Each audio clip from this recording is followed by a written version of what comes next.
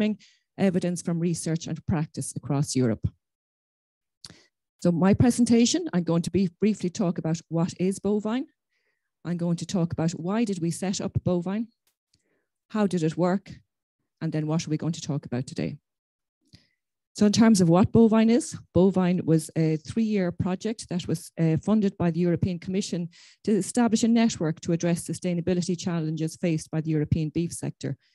It involved 18 partners across 9 member states, and we were funded for 2 million. But our core objective was to address the 385,000 beef farmers across Europe. So even though all member states were not represented in the consortium, this project is very much for all European beef farmers. So why was it set up? Well, any of you who are involved in the beef sector will be well aware that research, industry, citizens, policymakers, everyone is saying beef farming must become more sustainable. So from a farmer perspective, they will say, okay, no problem. We are happy to become more sustainable, but really, what does that mean for us? What are we supposed to do? And that's where BovINE came in. It switched the narrative around. It said, okay, farmers, what do you need? We will go and find solutions for you. So instead of a top-down approach, you need to become more sustainable. You need to become more sustainable. We asked farmers, what do you need? And we went out and found solutions for those needs. So how did we do it? So having identified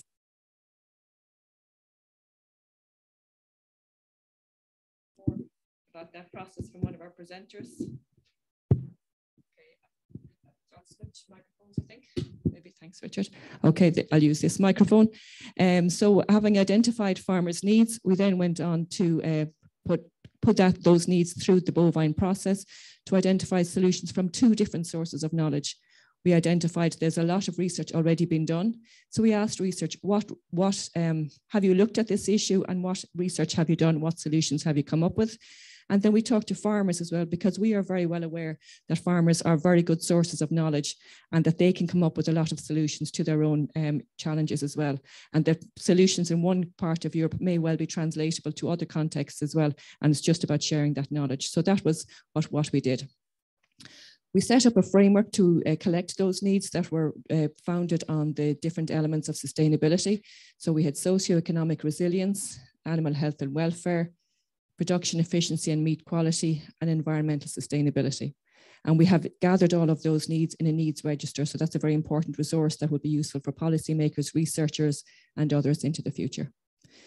So the BovINE networks, as I mentioned, we wanted to talk to farmers to identify their needs. So we established networks to identify their needs, but also to identify the solutions across the member states that were represented within the consortium. And we had a dedicated network manager. You may recognize some of those faces from the events that you participated in over the last 3 years. But each of those dedicated network managers was responsible for establishing the network and making sure the knowledge flowed within that network. Overlaid across that, then we had thematic working groups across the 4 key areas, and they were led by researchers who were able to bring groups of experts together within their group to identify solutions that already had been progressed through the research. And the idea was to blend and merge and integrate and cross-fertilize all those different sources of knowledge through the overall BovINE network. So what did we do? We actually produced solutions to 32 farmers' needs. And then they are documented in the form of practice abstracts. And you can see those illustrated here. You'll hear a little bit more about those later on. We also were very conscious of the need to develop a lot of audiovisual content.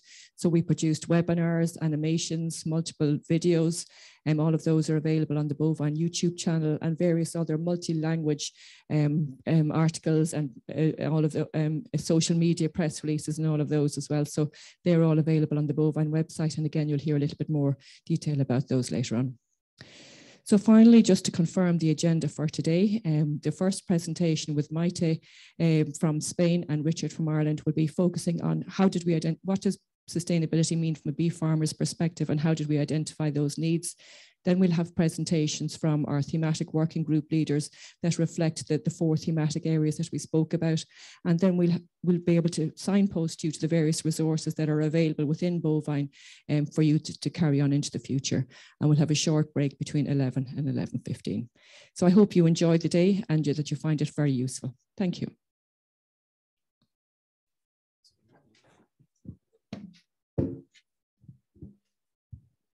Thank you, Liz. Good morning, everybody. I'm Maita Aguilar from Intel Spain. I don't know if it's okay. Yes? The microphone. Oh. So I hope you can hear me okay. So during the next 20 minutes, we are going to show you how the BovINE project has identified these farmers' needs as basis for finding solutions. So firstly, we will see the methodology implemented to identify those farmers' needs. And afterwards, Richard from Chagas will show you this methodology in practice.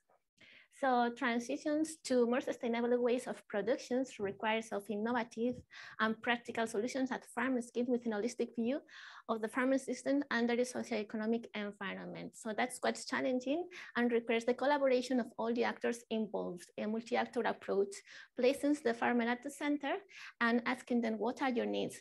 That is what we call in the project the grassroots needs.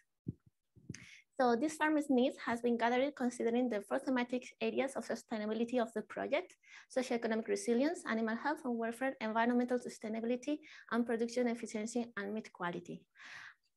And also has been gathered in 9 regional national networks. A regional network is a group of relevant farming actors of the big sector of a region managed by a network manager, which is an advisor.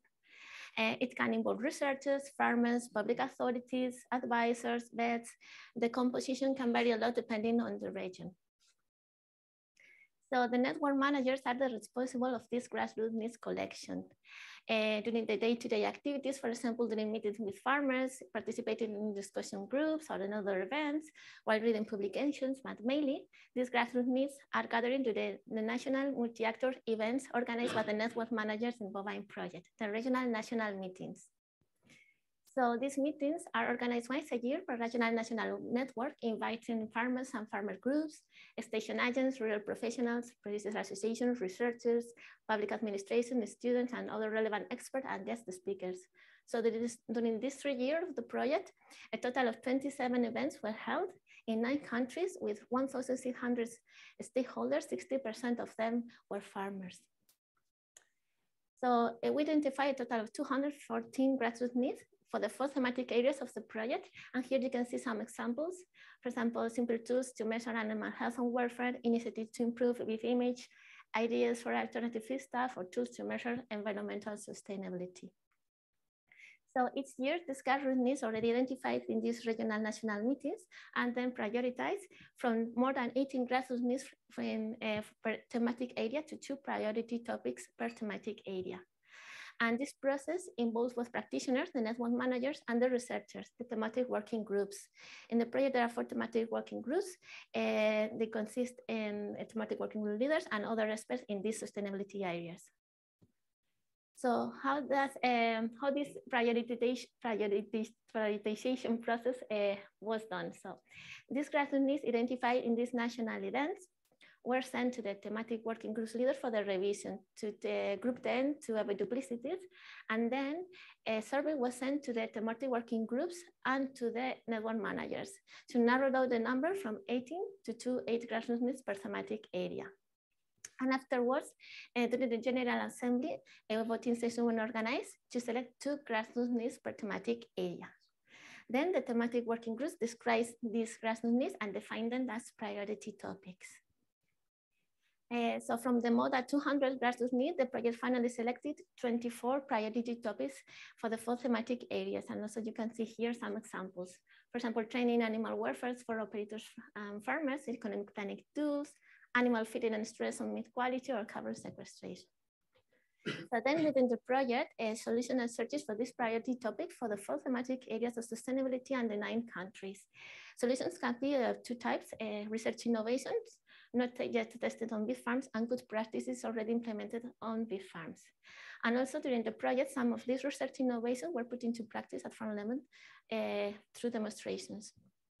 So all these priority topics, good practices, and research innovations are available at the BovINE Hub, and also were shared to the sector during the regional national meetings and during the transnational events. So transitions to sustainable levels placed of farmers requires the adoption of economically viable, environmental beneficial, and socially positive solutions. So networking with the stakeholders, with farmers at the center, is key to stimulate the adoption and long-term durability of these solutions. And despite all the peculiarities that we found in each country, this sector, there's still many similarities in terms of needs and problems to find common solutions and to promote collective learning. So thank you very much for your attention.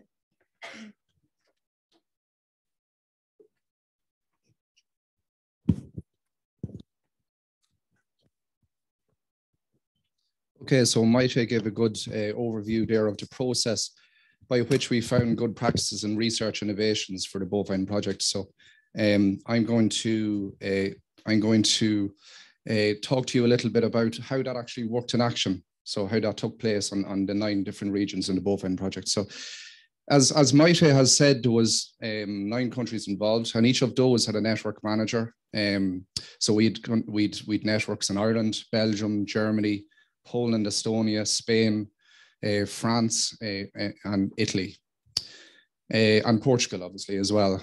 So we had multiple networks formed, and within those networks, we looked at different actors that were very important to disseminate knowledge within the beef industry. So farmers were first and foremost in that network. So we had farmers at the core of that. They were the recipients of the knowledge, but also they were the ones that shared the knowledge throughout the network itself.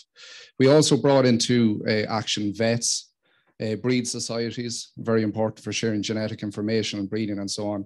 We brought in advisors because they were the ones, the key actors that would disseminate this knowledge throughout the networks. Policymakers then were heavily involved at the end of this to try and bring this knowledge forward towards policy within their own country and at the European level. Scientists then informed policymakers. We had feed merchants and sale companies also feeding into this. So all of these were very important in the formation of the networks in the 9 different countries. So all in all, we had a very good mix of stakeholders. And we had 4 main areas in the project, which Maeve and Maite had alluded to just earlier. So we focused on a mix of stakeholders within areas that focused on socio-economic resilience, those that focused on production efficiency and meat quality, those that focused on environmental sustainability, and those that focused on animal health and welfare. So we tried to get a good mix of those. And of course, within those then there was certain stakeholders that had a lot of work involved in all of these 4 different areas. So we formed multiple networks as a result of this, and were very extensive throughout the 3 years of the project, and they grew as the project grew, as the project proceeded. So in terms of, I suppose, how it works in practice, the idea is that the network manager themselves would visit farms on a regular basis, and they would know exactly what farmers within those countries are thinking in terms of what their challenges are in becoming more sustainable on their farm. So they would speak to farmers on a daily basis or on a weekly basis, but also they would attend meetings and conferences. And as Maite says, we had 9 different national meetings in the BovINE project. 9 meeting within the 9 countries. 3 of those were held throughout the whole project. So within those meetings, we tried to source information in terms of the needs of the farmers, so the challenges which they were having on their farm. So basically what we said is we asked the farmers, look at what would you like to do to become more sustainable? So some of them might have said, I have a problem with a specific issue on my farm related to, it could be animal health and welfare, or becoming more environmentally sustainable, or so on. They also might say that I have a need for more information on how do I become more sustainable. So it could be within the realm of how to become more production efficient, or how do I improve my economic efficiency on the farm. So then within those 9 national meetings, then we collected, as Maite says, 72 grassroots needs over each year. And they fed into what we call the needs register. So a very important document where it details all of the needs of the farmers within each of those 9 countries on a yearly basis in terms of their challenges in becoming more sustainable. So this is documented and will be available on the BovINE website for all to view at the end of the project. So just give you an example of how some of these needs that we collected in the meetings fed into the actual priority topics. So in Italy, one of the needs that was drawn from the meetings, or the challenges, was how do we abate the high costs of raw materials for feeding? And then in Estonia, a similar type need was how do you produce grassland-based feeding rations for cattle? So this was prioritized into a topic that kind of summarized all of these. So it allowed our groups to research for solutions for these. And this priority topic was the use of alternative feedstuffs. Another example was in terms of animal health and welfare. In Ireland, there was vaccination protocols for live exports was called as a need for more of these type protocols. When in Italy, they looked for on-farm health checks of cows prior to purchase because it's heavily involved in the import of livestock. So a need which we looked at and turned into a priority topic for us to research solutions for was a on-farm health check of young stock prior to sale and purchase. And that included vaccination status of these cattle. Within Belgium, then we had, there was a need that was found in terms of the effect of feeding on meat quality. And then in Germany, they looked at castration of young bulls in order to increase meat marbling. So both of these were related to meat quality in terms of animal feeding and management. So the priority topic which was developed on the back of this was animal feeding and stress and meat quality. Then in terms of Poland, this is one sample of a need was the certification for farms implementing production systems in which the carbon balance associated with the activity is favorable to the environment. Within Spain, a similar type need was the use of grasslands as an element of carbon sequestration and monitoring of this process. So when we developed this into a priority topic for us, again, to look for solutions for, we developed one of the topics we come up with was reduction of carbon footprint on beef farms as a whole. So this encompassed all of these type needs. So all in all, then we developed, as we have said, a good selection of topics each year for us to review. And the way we found solutions for this is we went back to the 9 networks within each of the countries. And we asked them, what are they doing within their own network that might address these on farms themselves? So what good practices might they be implementing that might address some of these needs that we've identified? We also had 4 technical working groups. And these technical working groups looked at research innovations that might be out there in the ether, but are not really been taken up by farmers themselves. So they had a look at research innovations that could be easily implemented. And as Maite says, what we did is we ran these through demonstration processes, some of these, to see if they're feasibly implemented on beef farms, if they can be implemented on beef farms. And we had a good selection of these across different regions as well, just to see if that one practice that might be easily implemented in one country could easily be put in place in another. So that's really it in terms of our process of how we found the needs, how we found priority topics, and then the 2 types of streams of information where we gained our solutions for these. So the next 4 sessions of the morning time will speak towards those solutions which we found in each of the thematic areas. So our first speaker of the morning is Kees de Roos from the Research Centre for Animal Production in Italy. And he's going to speak to you about topics related to socio-economic resilience.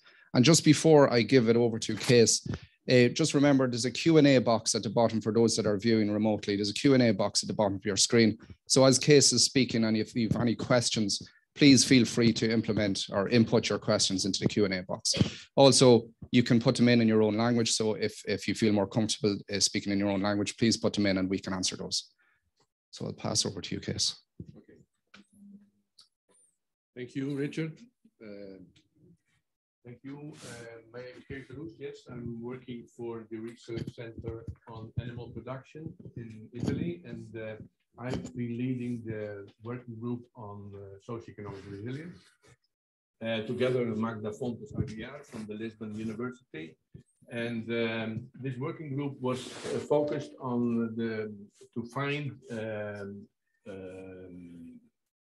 research innovations related to 6 priority topics, which were selected out of the grassroots needs, as has been already explained by Richard and Maite before. So in this working group on socio-economic resilience, we had the subject on economic planning tools and strategies to manage price volatility, so risk management, initiatives to improve beef image, to promote the sustainable, examining economically efficient housing systems, a fairer distribution of the final price along the supply chain, and the use of alternative feeds to reduce the high cost of raw materials. Just switch to microphone.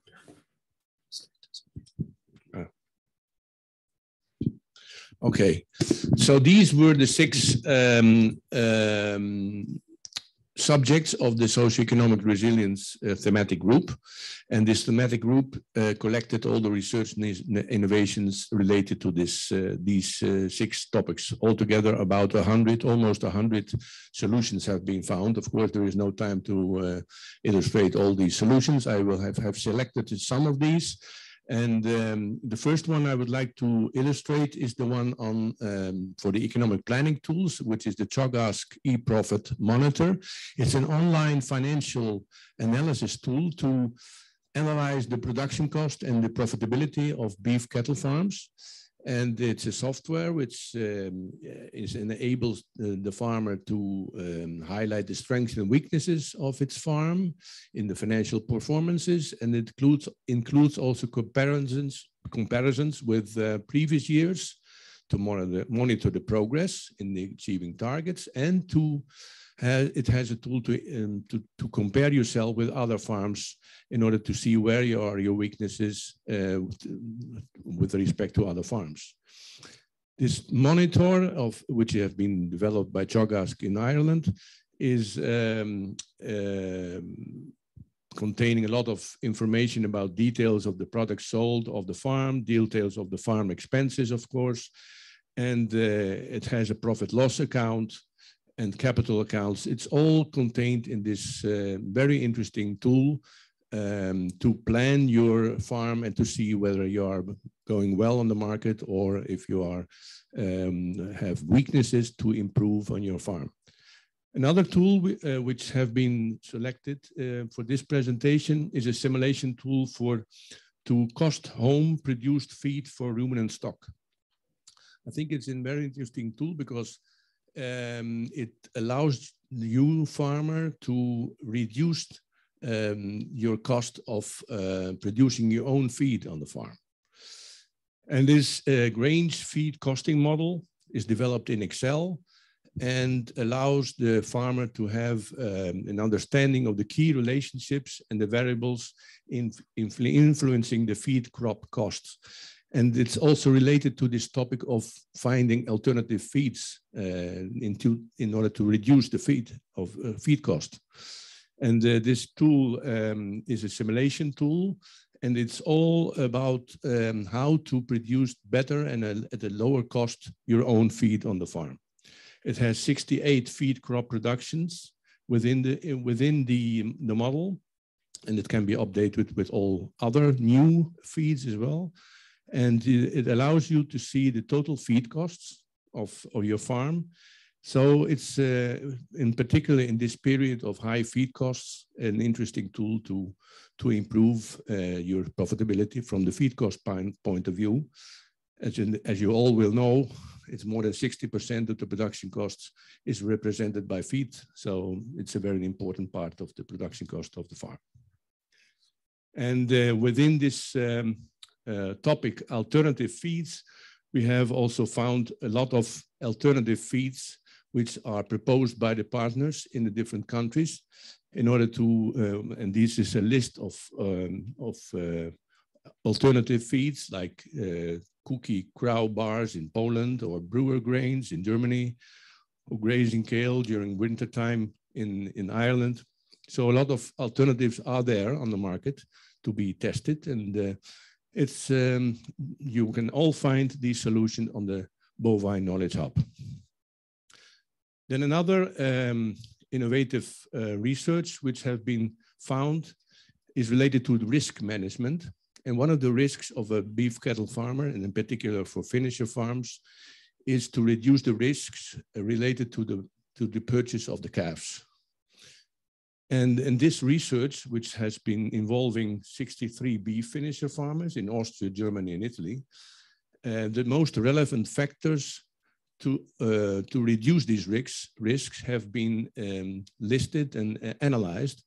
And the most important one are buy your calves from one single farm, try to reduce the number of suppliers as most as possible.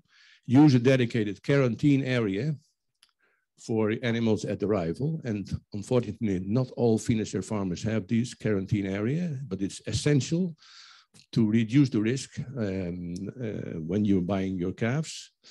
Prepare a health plan, apply exact rations in line with the cattle requirements, and avoid mixing of animals before transportation. If you are doing this, you are able to reduce in a significant way the losses of cattle during the finisher period, because otherwise you will have diseases and all kinds of other problems. Then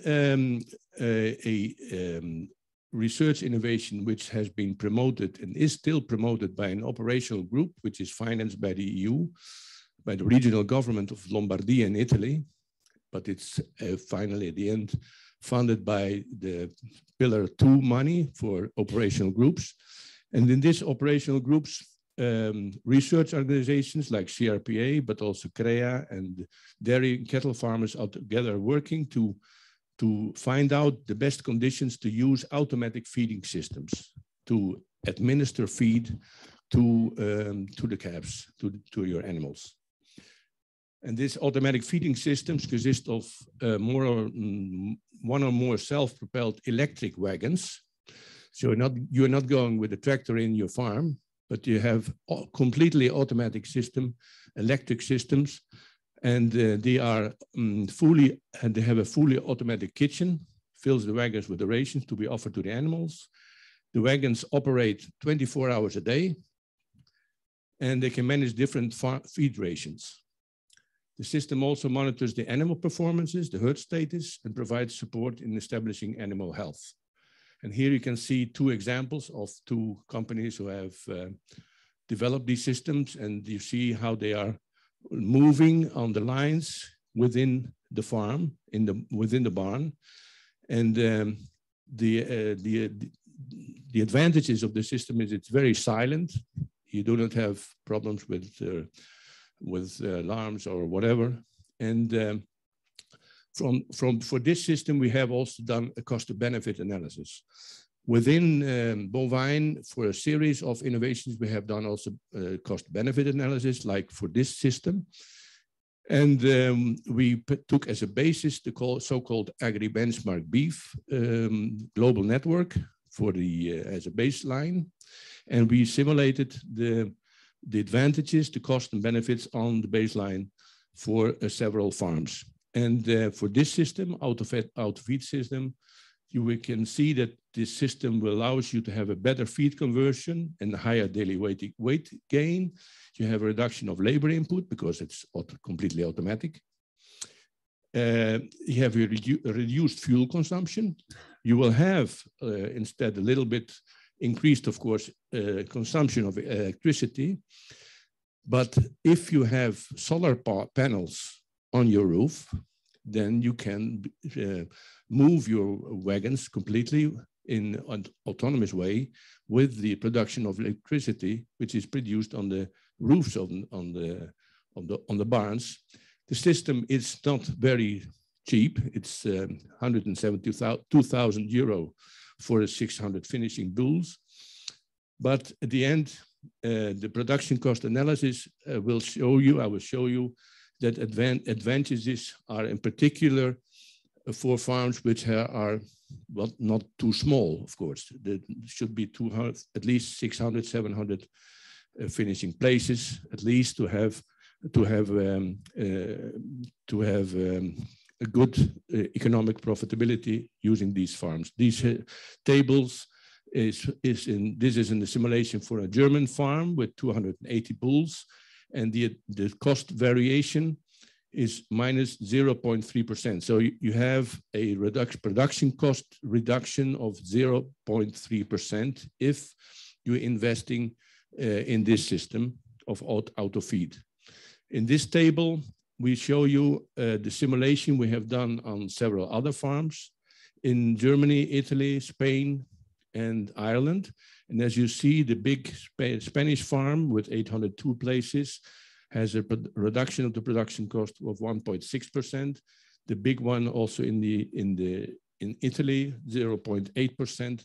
So there is some economic advantage, but it has also a lot of environmental advantages because it's a lower consumption of fuel, and also animal welfare is improved because the animals are more quiet, but because the system is very silent. Electric wagons. So we have done this analysis of cost and benefit also for these research solutions, like the application of liquid slurry with a trailing shoe, automatic weighing system, ceiling fans. We have done it also for establishment of the calving season, factors able to reduce losses, which I just mentioned before. We have also analyzed the cost and benefits of it. So you will find that also on the BovINE Knowledge Hub. Finally, I have still two other solutions. One is related to the fairer distribution of the value added in the supply chain. This is an example which is in Portugal, where local producers are able to sell their beef within supermarkets. And as you all know, supermarkets have quite a strong bargaining power, but with this innovative solutions, producers are directly selling their products within the superstore, within the supermarket, and allows them to have a better price because they have place within the supermarket to sell their own products. And this is an interesting solution for the producers, also for beef producers. Of course, then you have to need also the infrastructure for slaughtering the animals at the local slaughterhouse, which should give you the service to slaughter the animals. But it has also, here we have environmental also advantages because of decrease of transport, less fuel and less greenhouse gas emissions, but the most important one is to have a better price for your end product. The biggest challenge for the beef producers, of course, is the product itself, because there is a need for a local slaughterhouse to allow you to bring the beef in the superstore. And finally, the last solution I would like to mention, which we have found was a solution, and is a solution in Estonia, which is an NGO which has been established in 2011 with the aim of obtaining a higher price for its members and marketing meat. Today, this certified grass-fed beef quality scheme has about 77 members in Estonia of beef producers, and farmers are interested in cooperating with this NGO in the meat industry. And the cooperation is already on several years working well. And within BovINE, our partner Ari Kuvet is here as well. And she is the promoter of this organization. And it's certainly an interesting solution because it allows the farmers to have a higher price because they concentrate supply within this organization. And it also allows the farmers to have a more stable market. And again, another advantage is that you always get your money when you're selling it. And that's seems to be obvious, but not in all the world. It's for sure that you have really your money back when you're selling it. But most important is that the farmers which are working within this cooperation between the beef industry and this association, that they have a higher price. And that's the main objective, of course, of this organization. Thank you very much for this presentation. And if you have any questions in the Q&A, we are able to answer them. Thank you. So we just have two questions at the moment in the Q&A, and the first two are related to the actual tools which you presented. So the question is, are they available freely? Is there tutorials on them, or can they find more information on these throughout BovINE themselves? Well, the two systems for improving the profitability of Chogask, you can contact directly Chogask to have more detailed information, both for the eProfit Monitor tool, as well as the tool for the grains feed cost model. And perhaps you can maybe illustrate a little bit more details, perhaps how they can contact the Chogask in Ireland. And it's in Excel, so it's a tool which can be easily used. But perhaps you can add, Richard, to something. Yeah. So in terms of the grain feed costing model, this was developed by researchers themselves. So it's more of a tool that researchers would use at the moment. It hasn't been developed into what we would call a decision support tool for farmers or advisors to take up and easily use. But it is available in an Excel format, not freely available from Chagas, but you can get a good idea of how it was formatted. So if you want to develop a similar type tool, you can do that through that structure. So if there's any questions, I'd like to say from our own audience here that's in participation from BovINE, please feel free to type them into the Q&A and we can ask Case as we speak. So there's one more question here, Case. Is the cost production that you gave, so it's 0.3% with auto feed, does this include the cost of investment in the auto feed? Yes, it's including the cost of the investment. You are able to reduce production cost in that farm of 280 places by 0.3%. Because of the fact that the benefits of the automatic feeding systems are a much better feed conversion rate. So you're having lower feed costs, you have lower labor costs, but which are compensated. These are compensating the depreciation, the yearly depreciation of the investment in the automatic feeding system. So at the end, the balance is positive for the farm in the end. So 0.3%, of course, for a small farm is not so much, but if you have a little bit more animals, 500, 600, or even 1,000, of course, it becomes more profitable. That's great. Thanks, Case. So if there is any more questions, feel free for Case. If you think of any throughout the next presentation, please feel free to put them into the Q&A box as we go along. And as I said, feel free to put in your own language if you're viewing online, and we can ask Case and propose those to Case. So thanks very much, Case, for your time. So our next speaker is Alexander Rieck. He's from the Friedrich Lauchter Institute in Germany, and he's going to speak about the thematic area, animal health and welfare. Thank you, Richard. Can you please switch on the... Yeah, thank you, Richard. Just skip this. As Richard said, I'm Alexander Rieck from the Friedrich Lauchter Institute, which is the Federal Research Institute for Animal Health in Germany. And I am the thematic working group leader of the area Animal Health and Welfare. And as in the presentation of Maite and Richard was shown already, that we collected all of the thematic areas priority topics for which we then tried to find solutions. And I just listed those priority topics we had in the animal health and welfare theme, according a bit to topics. So we had two topics on young animals. So one on health and welfare of newborn calves in suckler farms, and one on farm health check for young stock, also including vaccination status. Then we also had one on determining causes for lameness in beef cattle, management and housing, and environmental factors which affect animal welfare in rearing and finishing units, simple labor saving tools, and training in animal welfare. And in the back, you always see the amount of solutions we found for those. And obviously, as also Keith said, we don't have the time to present all the solutions here today. So I will give a small example, but you can find these solutions on our knowledge hub, which later Rhonda Smith from Minerva will explain a bit more about. So my first example for a solution is called infrared thermography for diagnosis of lameness.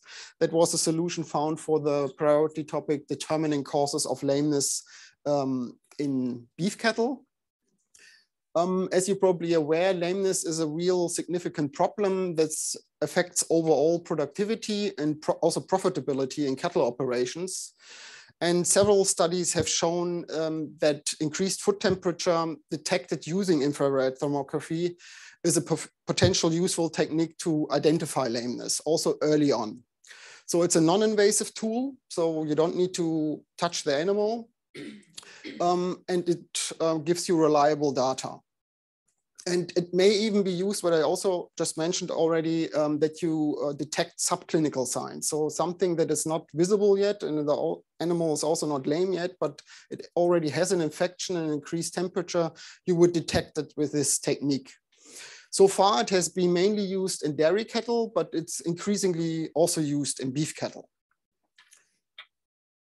So here you see some pictures from our demonstrations for this solution. On the left, you can see my colleague Karen van Dijlen, who is not here today, but who also was involved in the project, taking ER image of a lame bull. Here you can see animals through driving, and obviously that's very quick, but you can then use those still images and check each animal if there is an increased heat available or detected on these hooves. And here you can see the comparison between two different camera systems, because there's a wide range of devices available by now. Some cost thousands and some are pretty cheap. You also get apps for mobile phones by now, which also work quite well. So that's really a different range, whatever you prefer or what you need. Obviously, the more expensive one are a bit more sophisticated and have more abilities to analyze the data. But nevertheless, all of them give you a picture of that animal, if there's an inflammation or not. So with infrared thermography, it's possible to diagnose lameness early and to clarify suspicion, which I think is one of the strengths of this solution, that you, before the animal actually shows sign of sickness, you can detect inflammation with that.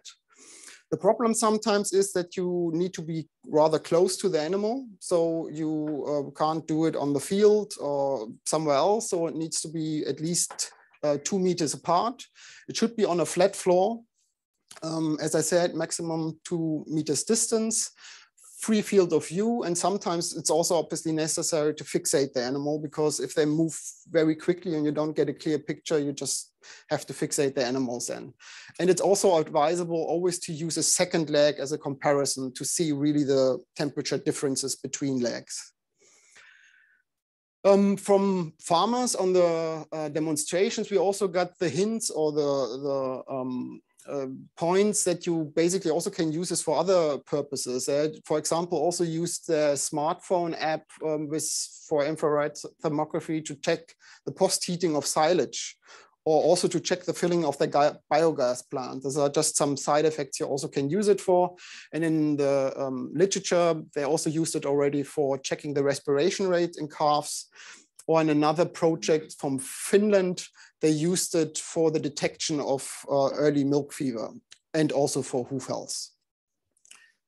You saw all the time this QR code here on the top left. This will lead you to this article link here. And in the article, there will be all the other links I will show you also for the other solutions, which then, as I said earlier on, Minerva will show you or Rhonda will show you where they are on the BovINE Knowledge Hub. So we also did 2 demonstrations here, one in Germany and also one in Belgium. The next solution I would like to present is called on-farm scoring of bovine respiratory disease, or short BRD. It was a solution we found for the priority topic, simple labor saving tools to measure and communicate high animal welfare standards on beef farms. As you're probably aware, bovine respiratory disease is the most common cause for mortality and morbidity in feedlot cattle. And various studies already showed the negative effects also on BRD on crows, daily gain, and so on. And the combination of this new scoring system and a specific app developed for this really helped to reduce also the BRD prevalence. and improve also in calf health. And the tool is designed to be herd specific, so help producers identify the risk of their calves and the management changes needed to control this disease. This system or this app was developed by the UC Davis in California, that's a university. And the scoring system is actually quite simple. It's based on 6 clinical signs, each of which is a score assigned. So you see the scoring sheet here on the right.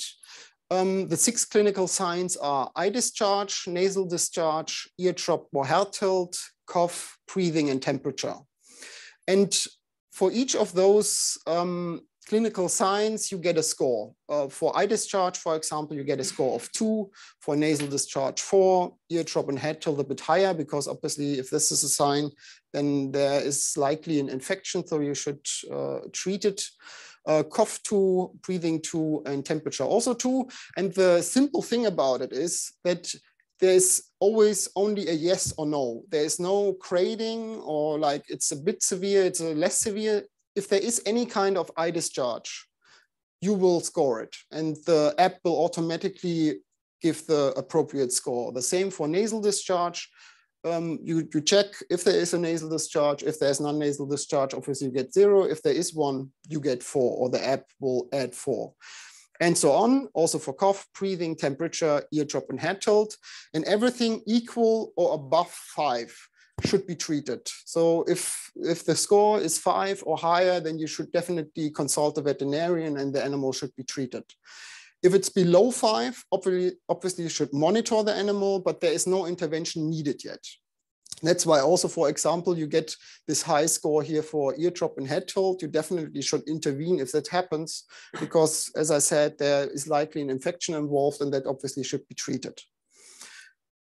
So the BRD scoring system is suitable for use on farms because of its simple design. You can easily just have it on your mobile phone, and it can help to provide sensible medical intervention in BRD cases. And also, if it's not the case, reduce the treatment that would be unnecessary. So also reduce the use of antibiotics. Here, just a few screenshots of the app. You have user details, calf details, which you can use the input for and just type in all this pretty easy. And then you have these 6 clinical signs you can go through. Eye discharge, always with example pictures, normal one, and then a couple of example pictures where there is eye discharge present. Same for nasal discharge. And then the app will obviously add the scores automatically, and everything below as a, excuse me, below 5 will be, you don't need to intervene yet, but everything above 5, it will get red then you should intervene and consult the veterinarian. So very easy to use, and you can go from calf to calf and check your scores for these animals. Also here, we have quite a bit of material on the BovINE Hub. We had 2 demonstrations in Germany at the FLI and the BRS, and also a demonstration in Spain, which actually was very helpful because they also translated all these material, the fact sheets, the score sheet, and so on, and they're also available on the Hub. The next solution I would like to present is called ventilation tubes to ensure healthy cattle. It was collected for the priority topic management, housing, and environmental factors, which affect animal welfare in rearing and finishing units.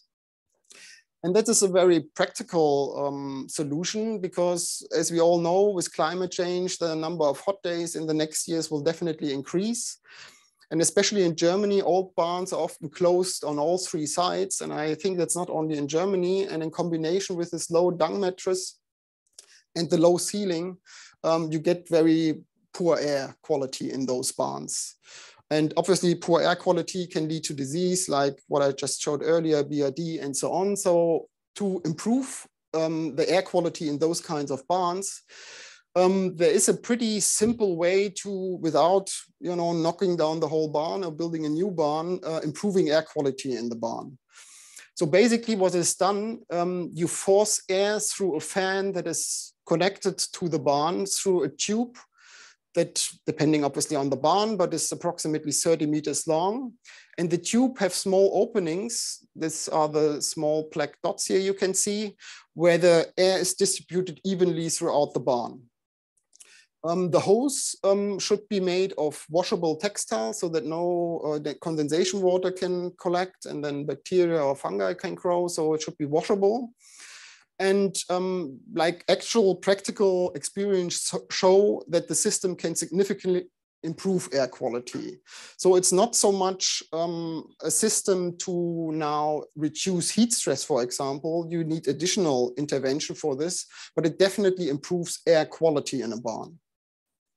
Here's just a small clip from a demonstration in Belgium, where they used smoke to make this visible, the airflow. And you can nicely see how really the air gets distributed evenly on all sides. If this wouldn't happen, the air on hot days, for example, would go down and there would be no circulation at all. So this is an easy and not very cost-effective solution. Not very expensive solution to improve air quality in old barns. Also here we have, again, like if you scan this, you get to the material on the BovINE hub. And the last solution I would like to show you is called thoracic squeeze technique in newborn calves with male adjustment syndrome. It's from the priority topic health and welfare of newborn calves and suckler farms. And I don't know if you all know this, some of the practitioners will know it. Dummy calves, what are those calves? That are typically calves that are indifferent to their environment, lack the affinity of the dam, usually fail to find the other. And even if you help them to find the other, they usually don't suckle and are basically uninterested in their environment and usually motionless. And those calves usually die or they need really expensive and costly interventions.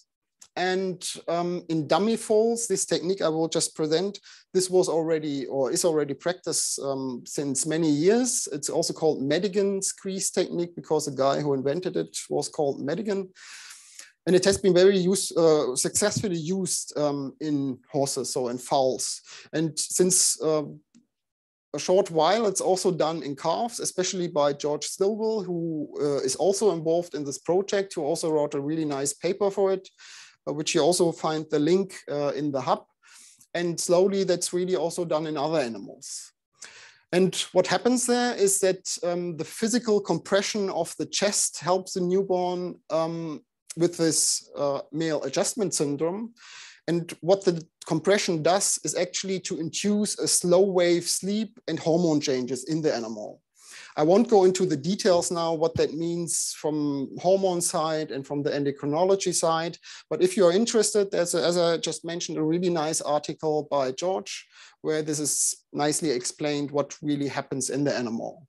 So the calves is subjected to this technique for 20 minutes. With a soft rope, should be not more than 3 centimeters wide, passed around the chest and abdomen. And the calf is then forced to lie down during that time with the loop tightened. And after a short struggle, usually the calf goes into a deep sleep for about 20 minutes. The calf is then awakened and usually gets up. And if all worked well, it behaves like a normal calf. As I said, this is not like a miracle or whatever. There are hormone and endocrinological changes happening in the calf during that sleep. So as I said, if you're interested, read the article.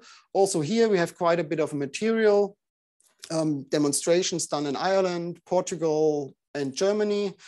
Portugal also did a webinar on it, which is very interesting. And also cost-benefit analysis was done on this. And with that, I'll thank you for your attention.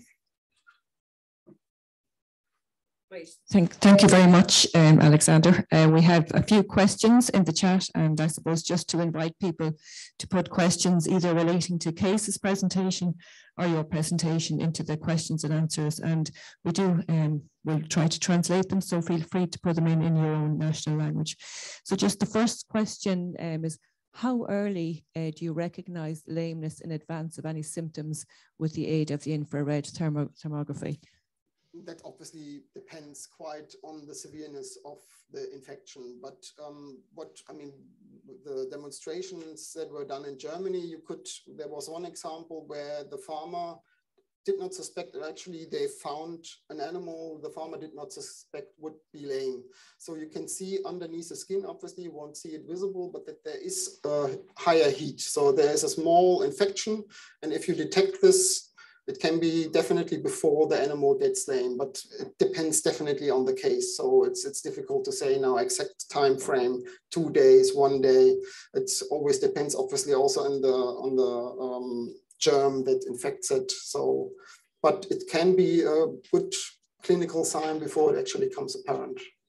Great, thank you. And then the next question is, which app for the mobile phone is the best for the infrared thermography? Oh, I can't make advertisements here now, but there are a wide range. I just look in the App Store. If you just type in infrared thermography, there are quite a few. So I wouldn't recommend now one, because then you get in trouble here. So okay, great. Because there was a very specific question: is the app available in the Netherlands? And there was also a question: is it available in Italy, and what name? But I think you're suggesting just do a search. If it's available in your country, we'll see it in the App Store, whatever, in the Apple or on the Android.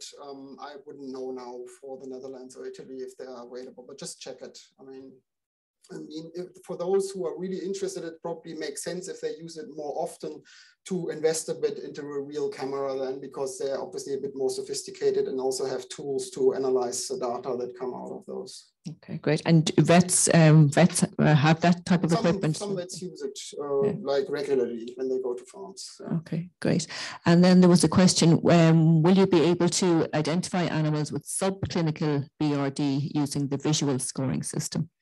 That's a good part of this, that obviously you wouldn't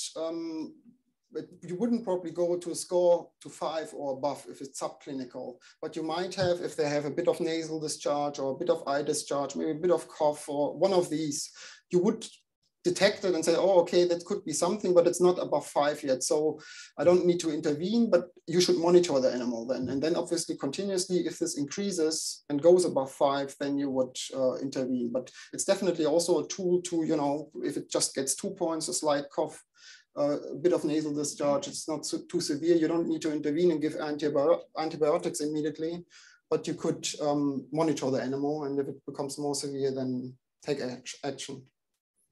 Great, and we have a compliment here, very nice presentation. Sorry, I've just got it lost, just 1 second. And there was a question along with a compliment. Very interesting presentation. Have you used thoracic ultrasound sonography to detect subclinical and clinical BRD lesions? I don't know if you can comment on that. No, we didn't use that. I mean, because we gathered obviously the practical and something that's, because with that you obviously need a vet to do this, or the device, which might be not that cheap. But I heard about it, but we didn't use it. No, not in the demonstrations. Great. And there is one in another language there, Richard. You might see if you can translate that. I can't see what that's in. We could do the Google Translate on that. But I think just while we're waiting for that final question to be translated, we have a little bit of time to ask some more questions. And I think we have an expression in Ireland, it's always useful to hear from the horse's mouth. So Case had mentioned one example of from our Estonian colleagues, whereby the NGO was linked with the meat companies. And we have the person here who was very much involved in that. So we're going to just invite Ari to come up and maybe just briefly give us a little bit more insight into that, and I suppose how BovINE would have worked with her in that. So we have okay, so thanks, but I think it's great to have the real person here. So if anybody has any questions for Ari in addition to Alex and Case, you can add those to us in a minute as well. Thank you. Thank you. As I understood, the question was how BovINE helped the cooperation with Liivimaa Lihaveis and our partner meat factory, Linnamäe Meat Factory, and other ways. The BovINE project is actually brilliant with this, how it's built up about collecting the ideas, what farmers needs, and then like sorting this out. And for our case, BovINE project helped in different levels. With this part of the cooperation with farmer organization and meat factory, the main issue that the meat factory and our cooperation with farmers has that we are producing grass-fed beef, and the meat factory is trying to sell it with the best price. And there has always been a problem that how we can get the better marbling with grass-fed. It's very easy when you are grain-fed. It's just ration, different parts of rations added. But with grass-fed, it's more difficult. And as BovINE gathered different countries with the farmers, that then we figured out that there was other partners, other countries also that was interesting about grass-fed. And that's why there was came up the question how to get more marbling into the meat.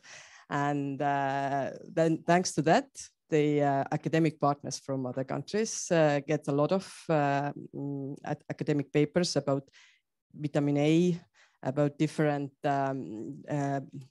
actions, how you can increase the marbling.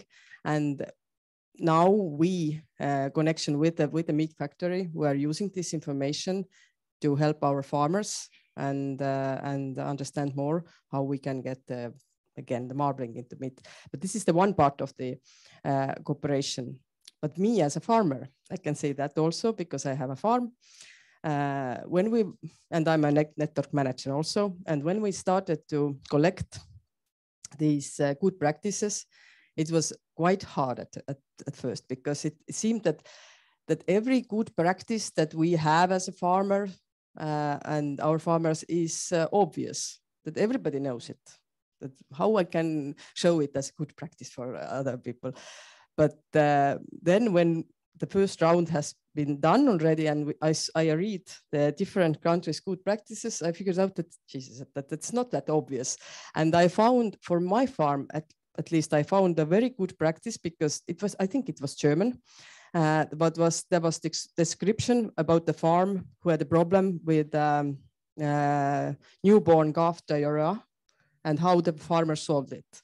And I had exactly the same problem. So, and I solved it exactly the same way. Now it's the second year and I don't have my DT vaccination, and now I don't have any diarrhea calf at my home. So this is a short description how BovINE works.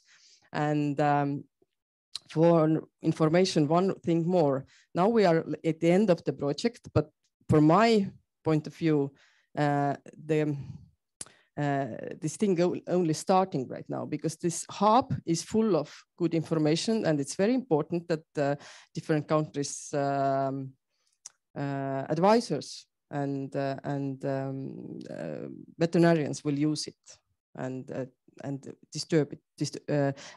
disseminate it to farmers. And we just need to translate. It's the only thing we need to do with it. Thank you.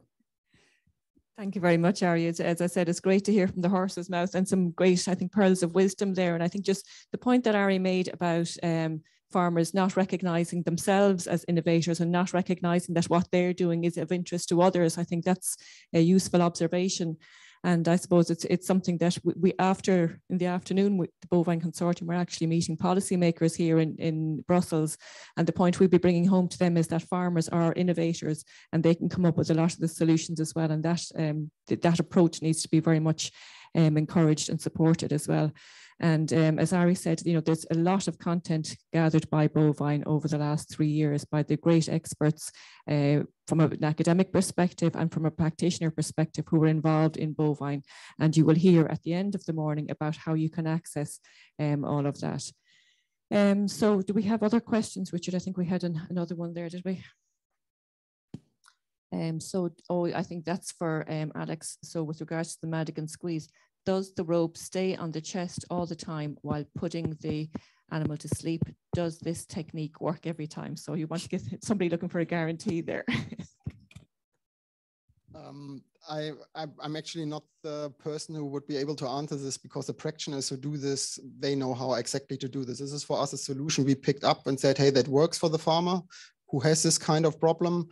And the people who actually apply it are veterinarians, trained people, and one would need to ask those. Now, maybe I give the microphone shortly to Lina, because Lina did a demonstration on this and she is a vet, and they also tried this out on a dummy calf. Thank you, Alex.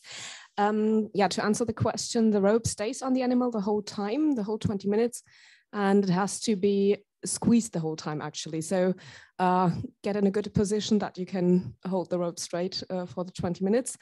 This is quite important. And the second part of the question, it doesn't work 100%. You'd never have 100% in these cases.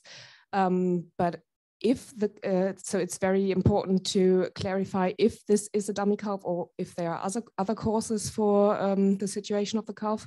But if it is a dummy calf, it works very nicely. I don't have a percentage number now, but it works very good. Some animals need a second treatment, and it's quite important to do this technique in the first 3 days of the living of the calf. Otherwise, it won't work this well. So thank you very much. But I think, like a lot of things we're saying, don't necessarily do this at home. Do be sure that you have the appropriate diagnosis and that it is in fact a dummy calf. And so we're not saying to go out and do that for all calves that are not getting up. So do be very sensible in terms of how you implement the practice. There was a lot of information available, but you do need to understand what you're doing. Because obviously from an animal welfare point of view, it wouldn't be good to inappropriately undertake such practices. So we have another question here. When you say don't intervene, just monitor, I think that's with regard to the BRD. What about use of non-steroidal anti-inflammatories, as their use on some subclinical BRD can stop it developing to a score of greater than 5? I would also give this to the veterinarian, because I'm not a vet. As I said, we collected those that work the best, and maybe Lina can answer.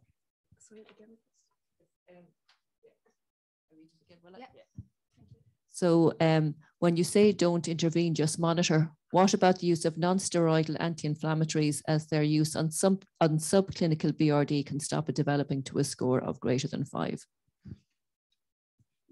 I would really much appreciate this method to intervene, or to do some kind of intervention without using antibiotics. This can be very, very useful, I guess, to stop the illness from developing any further.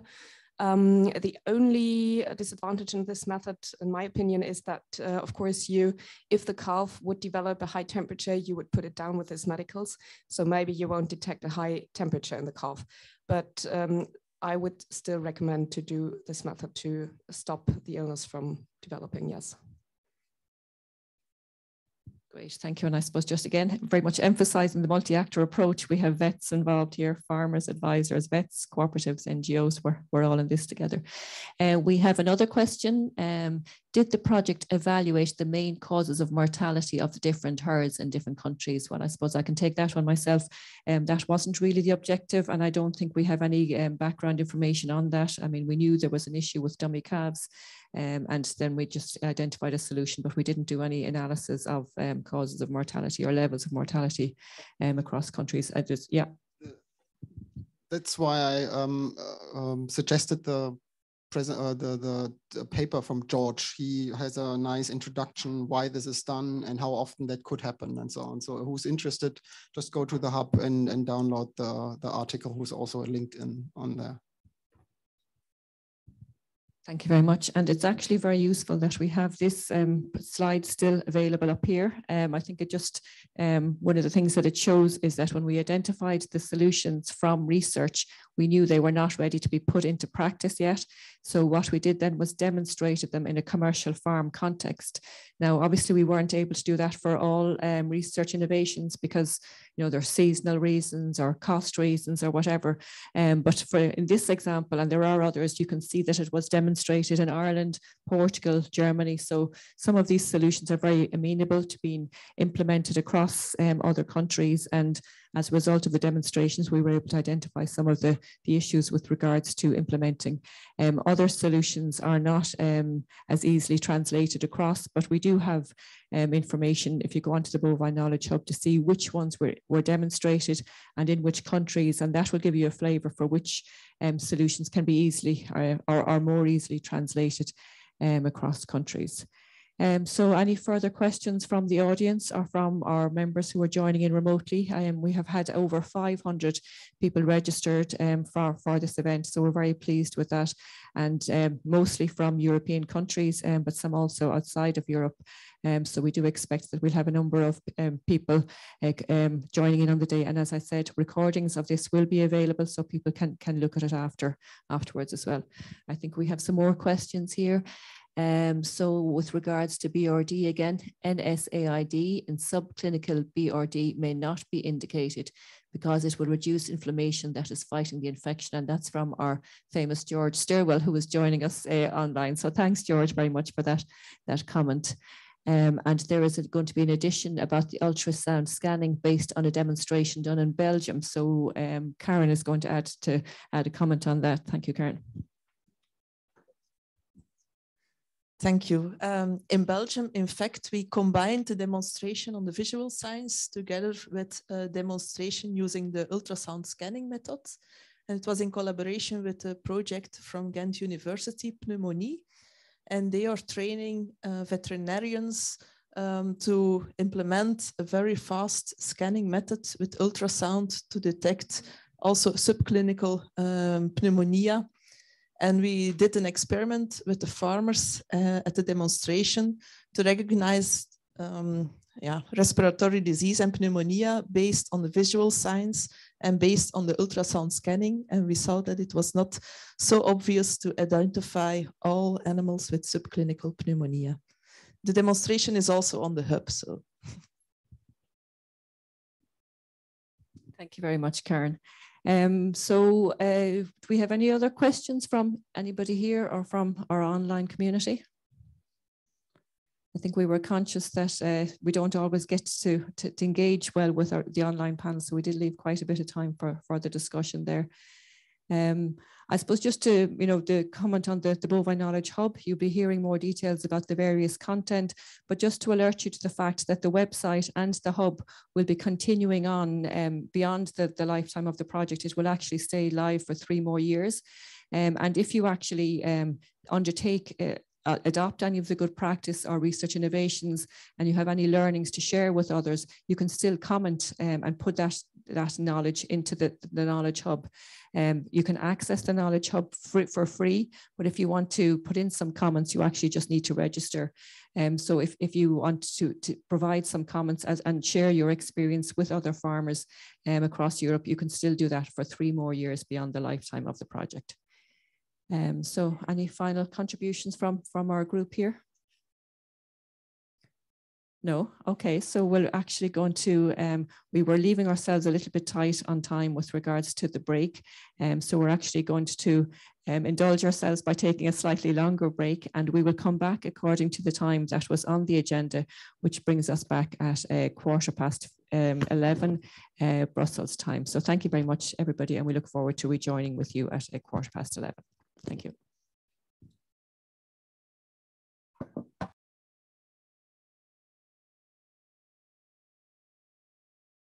One minute.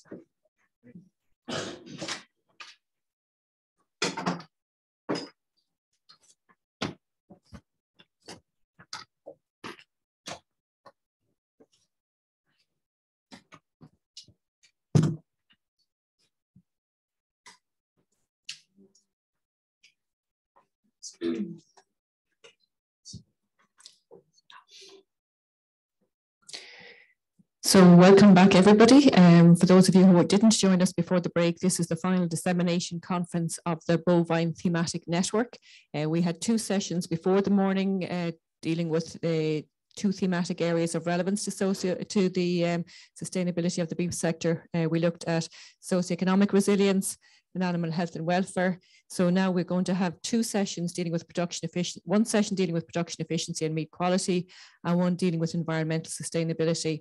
And finally, we will have a presentation that will signpost you towards the various resources within BovINE that can help to enhance the sustainability of the beef farming sector in Ireland, or in Europe, sorry, I beg your pardon. So I'll hand you over now to Virginia Rusconi from the University of Zaragoza. Okay, thank you, May. And good morning, everybody. So as she said, I'm Virginia Rusconi from the University of Zaragoza. And I'm not sure if this is the last version. I'm going to show solutions to priority topics. So the solutions, as we have already here, they came from research, they came from good practices from farmers, and also from demonstrations. The 6 priority topics from my thematic area are described here, and I'm going to talk about some solutions briefly, and so not in detail, and of course I don't have the time to speak about everything, but I also had to want to say that it's not that I'm only talking about the best ones. So maybe you can find something more interested when you search in the website. So the first priority topic is about animal monitoring tools in the fattening phase. So the main task of these tools is to save time and efforts from farmers. And I'm going to talk about 2 of the solutions identified, that is virtual fencing and automated weight. So about virtual fencing, we had a sharing in a webinar, a special webinar, where it was explained what is about the virtual fencing and experience of a project that is developing these systems in mountain areas in Spain. So this example is already a pilot. It's not a commercial device right now, but we have found the farmer that was where this system was tested, and he said that the system works, keep the animals in the delimited place, and avoiding risk of them falling in dangerous mountain areas. So he would be happy to use this kind of systems. Gives peace of mind knowing where the animals are, but for the moment it's still expensive. There are also some devices that are already commercialized, and also in the webinar we hear from Russ Carrington from UK, his experience using no fence collars, and he made some practical points showing, for example, that the animals learn very quickly to use the system. There are also other devices. This is in a halter device from UK. You can see that the system also can help to move the animals. So I think this tool can be very useful, for example, well, for different grazing managements. For example, in holistic management can be very useful, and also in rewilding projects or firewall or to use cattle as a firewall. About automated weight, also there were many demonstrations going on in Poland, in Ireland, in Belgium, and in Italy. And also in the web, you can see some videos with more specific information. Also from Spain, we have a talk of a researcher that was developing a device in Spain. And for example, one of the comments that maybe farmers are interested to know is, of course, is in the conditions he studied in Córdoba in Spain. So it's not even representing all Spain, but he said that by helping farmer to define the optimal slaughter time in a batch with 39 calves, it can save nearly 2,000 euros per batch. Another priority topic is about the use of available data to improve carcass and meat quality. So there are a lot of information, a lot of data, mainly, for example, for traceability, for a consumer safety perspective.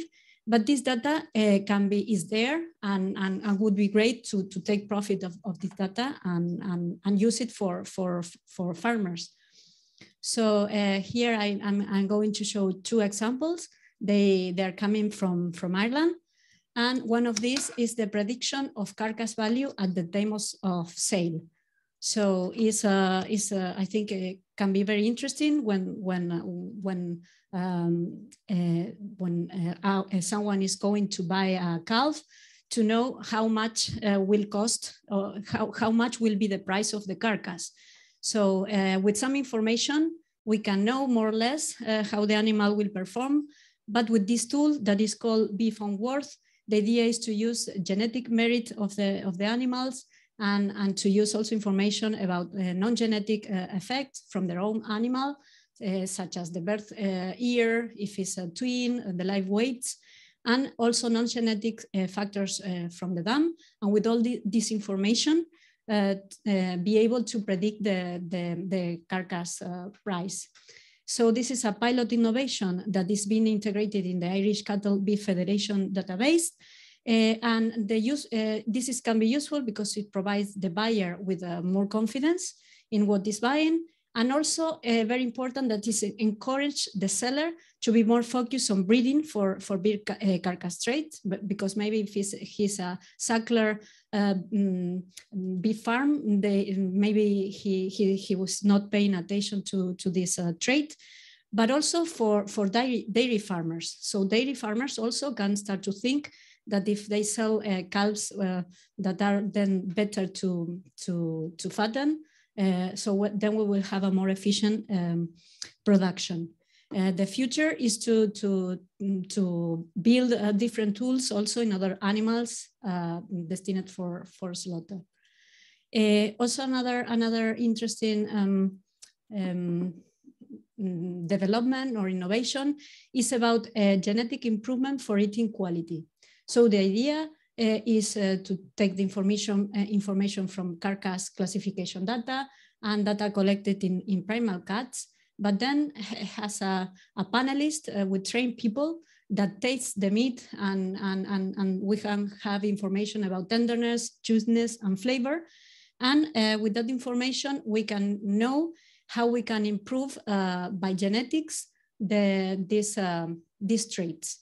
So here we can see that there is variation across breeds, but maybe more important is that there is variation within breeds. So it's possible to improve. And what is interesting about improvement in genetic is that it's cumulative and permanent. Of course, then it has to be other non-genetic factors to have this quality. And here we have the words of Andrew Cromie from the Irish Cattle Beef Federation. And he's saying that it was a challenge to collect accurate the sensory data. And now in the future will be a challenge to finding a fair way to economically reward stakeholders for beef quality. But maybe this is the way we had to think forward. In the future, we need to provide meat with a high quality. Another priority topic it was related about animal feeding and stress on meat quality. And I will first talk about feeding. So here I am showing two examples that is related to circularity. These examples some partners and some farmers had the opportunity to visit in Navarra this place. So we were able to learn and everything and to smell and to ask specific questions. So I'm not going to talk in detail, but the idea is maybe here in BovINE we're trying to find solutions for beef, but maybe here is the cattle is helping to find solutions to other problems. So to take use of agriculture byproducts. So using, for example, vegetable byproducts, or in this example, bakery byproducts it's possible to reduce waste, but also to have a solution for a farmer. For example, this solution was identified in Poland, and they said that in the 100 days, the last date of finishing, if they replace 50% of the cereal with these products, they found improvement in margin and also reducing cost of the feeding. Another part of this priority topic is about the stress, and here I show two examples. And I think these examples are also very interesting because it's what we were supposed to do in BovINE. So our technical working group find two research innovations, and then those innovations were carried out as a demonstration. This is in Germany, and this is in Estonia. This one is related to gentle touching in early life that can have effect in the meat quality, and the other one is about the using of appeasing pheromones to reduce stress. And so then after showing these innovations in the project, this was demonstrated, and here we can see a farmer in Germany that tried this technique. And it's not necessary to explain too much. Here we can see the good relationship, human and animal relationship that was obtained. And in Estonia, for example, after this presentation, now they are buying this product, the pheromones. They find the product cheap and easy to apply. So it was a success. Then here we have another topic, and this topic is really huge topic, which is optimizing the number of calves per cow per year in suckler beef herds. What is interesting about this topic is that because sometimes we have a topic and we find a solution and we have a positive point in something, but then we have a negative point in a different area. But with this taking care of this or improving this topic, we can have benefits in the fourth of the thematic areas from BovINE. So all is positive. And I'm going to show three examples. Here we have a farm in Italy that is not only one good practice, so it's several good practices. So in this farm, they use specific diets for different types of animals, for heifers, lacting or dry cows, calves before or after calving. They conduct also diagnosis of pregnancy with ultrasound after 70 days with the bulls, and then two more. Before calving, the cows are moved to a calving area to take care more carefully of them. And also they are attached with a calving sensor, as you can see here in the tail. So when the cow is going to have the calving, the farmer is notified in case it's necessary to intervene. After calving, then it's checked if the uterus is in place. And then 1 month later, mothers and calves are moved in pens with the bulls, and the cycle starts again.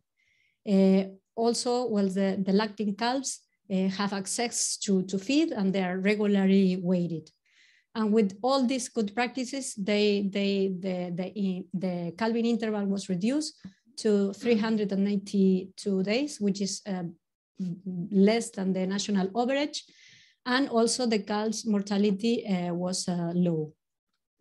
And here we have another solution coming from France. And here the farmer says he doesn't have unproductive females. So what he does is that all the females that are born, all are mated. And after calving, he decides if the cow is going for breeding or for fattening. So the idea is to have all the females inseminated before grazing, that is in the end of March. And with this system, what he finds interesting is that he can test all the females before making a choice, which one is going to to be for breeding. The renewal rate of this farm is higher than usual. In that way, also the females are very productive. And also another interesting point is that the cull cows are always young, so they are less from 6 years, so they are not penalized the price of the carcass. So they take this advantage as well. With this strategy, the calving interval is less than 370 days. And here we have another solution. This time it comes from Germany, and we know that first mating is very important, because if the mating the first mating is too early, we can see health problems in calves and in cows. If it's late, we will have a low production efficiency. But if it's in the right timing, then we will have cows with a long and productive life. So it's important to define this moment. Depends of age, life weight, and physical maturity. So we can use scales and do it weighting the animals. But here is another idea that is more easy, more cheap. That is just to use a tape measure and to measure the thoracic circumference to predict the breed. And of course, this has to be developed for different breeds, but can be a nice solution. Then I'm going to talk about another priority topic, that it is about tools to evaluate the carcass and meat quality prior to and in the slaughterhouse. And here I'm going to show 3 examples. So one is from Estonia. We have already here from Case and from Airy that they're working in a grass-fed beef with a quality brand. And so they are interested in improving marbling, as she has already said. And here I'm showing you what they do. So they from this year in May, they start to measure the beef marbling using the Australian grading system and taking photographs. And then they use all this information, and this information is coming back to the farmer and with the pictures. And this is very important if farmers want to improve marbling.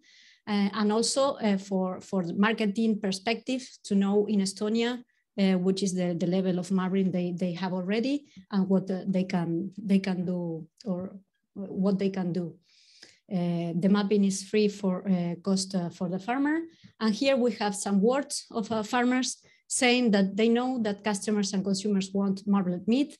So, and having this information is useful. And this farmer is saying that he would like to make changes if the animal management to produce more marbled meat from grasslands. And then here we have an application from France. This is not commercialized yet, but soon it will be. And the idea is just to take a photograph of the meat, and with this photo you can have the marbling and the content of intramuscular fat, and also external fat from the cat. So it's a very interesting tool. In France, it seems that also they're interested in increase marbling, and they are working in their own grading system that is also available in the Knowledge Hub if you want to take a look. And another interesting tool could be to know the meat quality, but before the animal is in the slaughterhouse. So when it's alive. So here, of course, this methodology is also used in other countries, maybe since many years, but in Europe it's not it's not very common to use.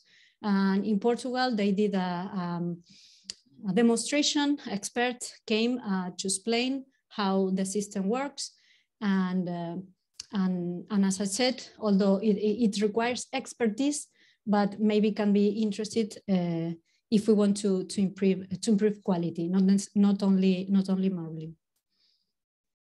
Because this topic was of high interest, we set up a webinar with French researchers talking about different topics about this marbling, and also from UK, explaining some practical solutions. Then we have another topic here that is on farm strategies to improve marbling, tenderness, and color in beef meat. And here I'm going to show 3 examples. So these examples come from Belgium, and is called Meat Plus. The idea is to use DNA information and then to use this information to know which carcasses will be more tender, and so it's a guarantee for tenderness. This methodology has a great acceptance in Belgium. Right now, 70% of the animals are already Meat Plus, and the idea is to have 100% of the animals with this guarantee. And here we also can listen the voice of a farmer saying that every beef farmer knows now which breeding bulls are Meat Plus and will choose these bulls. For the future of the breed is very important knowledge. And here is another commercial genetic test available. And here in the website, you can find more information how this tool works. But here I can show you the words of a Germany beef farmer, that he's saying that it's a fantastic tool to rank cattle. He said that he don't decide 100% by genomics, but this useful information. And also a farmer from Estonia that is using this methodology, and also encouraging more farmers to use it. And I think this is the last solution I'm going to present. Is about finishing diet for better carcass and meat quality. So here is from Italy. So in Italy, there are even between countries, but also in Italy, there are some differences. In the center and south of Italy, they prefer carcass that is more with higher levels of fatness. So the problem is that in Italy, usually the fattening farmers have many breeds, and they are late maturing breeds. So to increase the fat, here a farmer proposed a strategy that is increase the energy content that has to be different according to the breed and if it's male or female. And of course, it needs the advice of a nutritional expert.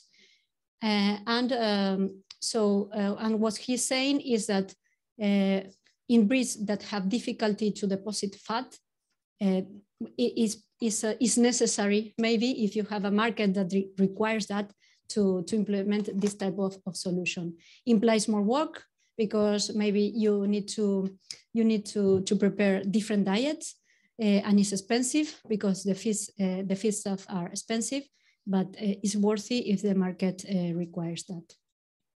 Okay, so thank you for listening now, but I also would like to thank also all the network managers for the work they did, and not only them, the farmers that provide solutions, and also special thanks to the technical working group from production efficiency and meat quality, that it was was very useful and very useful working in this group. Okay, thank you. Thank you very much, Virginia. So that was an excellent run through, I think, of an awful lot of solutions.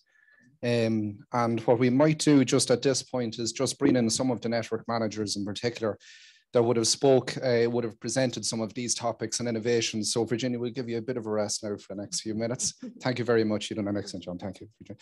So just in terms of one of the solutions that Virginia presented there was meat ultrasound analysis. So it's using a meat ultrasound test. And we have a particular network manager in the audience, Jose Paz from Portugal. And Jose, I might just ask you one or two questions around that just to get your feedback on that. So the first question, I suppose, is it very easy for farmers themselves to implement? Is it something you see farmers themselves implementing themselves on a farm, or do they need a technician to do this for them? About the ultrasound collecting data in vivo. Yes. In vivo, yes, yeah. Absolutely. Yes, of course, there is the need for a technical experienced person to do it. And this type of collecting data in vivo for meat quality has two ways to look at, because it can be used, the data, for two purposes. One is when we have a performance testing center, and we want to produce and you rear young bulls to become future breeders, it's important to have this data and use it in the breed plan of the breed. Because if you have a client that looks for instance, for meat with with a greater level of marbling, of course, the animals are not all of them equal. So you need to identify which young bulls are better for marbling and understand which one is interesting to use in a breed plan to satisfy your production in terms to have the product that your client are looking for. And the other way to look at this methodology, it is important, is when you have a farm that rears and finish bulls to slaughter, to meat, to have beef, it's really important to understand the level of subcutaneous fat in the animal, because it's really much more expensive to produce 1 unit of fat than 1 unit of muscle. So at a certain point, you have the animal at the optimum in the economical looking situation. You have the animal at the optimal point to be culled, to go to the slaughterhouse. And you stay with the animal in the farm a longer period of time, you are decreasing your income because you are producing fat, more fat than we need, and your margins will go lower. So these are the 2 points and 2 ways to look for and use this data in the practical way. But of course, there's the need for a technique specialized in this situation. So in terms of the actual measurement of this, do you feel it's something that should be done by a technician themselves, and they could visit various different farms, or should a farmer themselves buy this equipment? Well, the equipment is expensive. Okay. And the farmer, to be able to do it, it will need to practice, understand how it has to be doing. But it's not difficult to do it and then learn how to do it. But I think it will be easier to, I don't know, the breeders' societies or associations have 1 or 2 or how many will be needed to do this work for the farmers. Yeah. Yeah, that makes sense. Thanks very much, Jose, for that. It was a great roundup on the ultrasound analysis. We have also, there was an innovation that Virginia would have presented on meat plus sires. And we have a network manager in the audience from Belgium that would have spoke a little bit about that. And Dirk, if you don't mind just speaking a bit about why was it brought about? What was the reason for inventing this kind of genetic test? And why would farmers themselves take this up?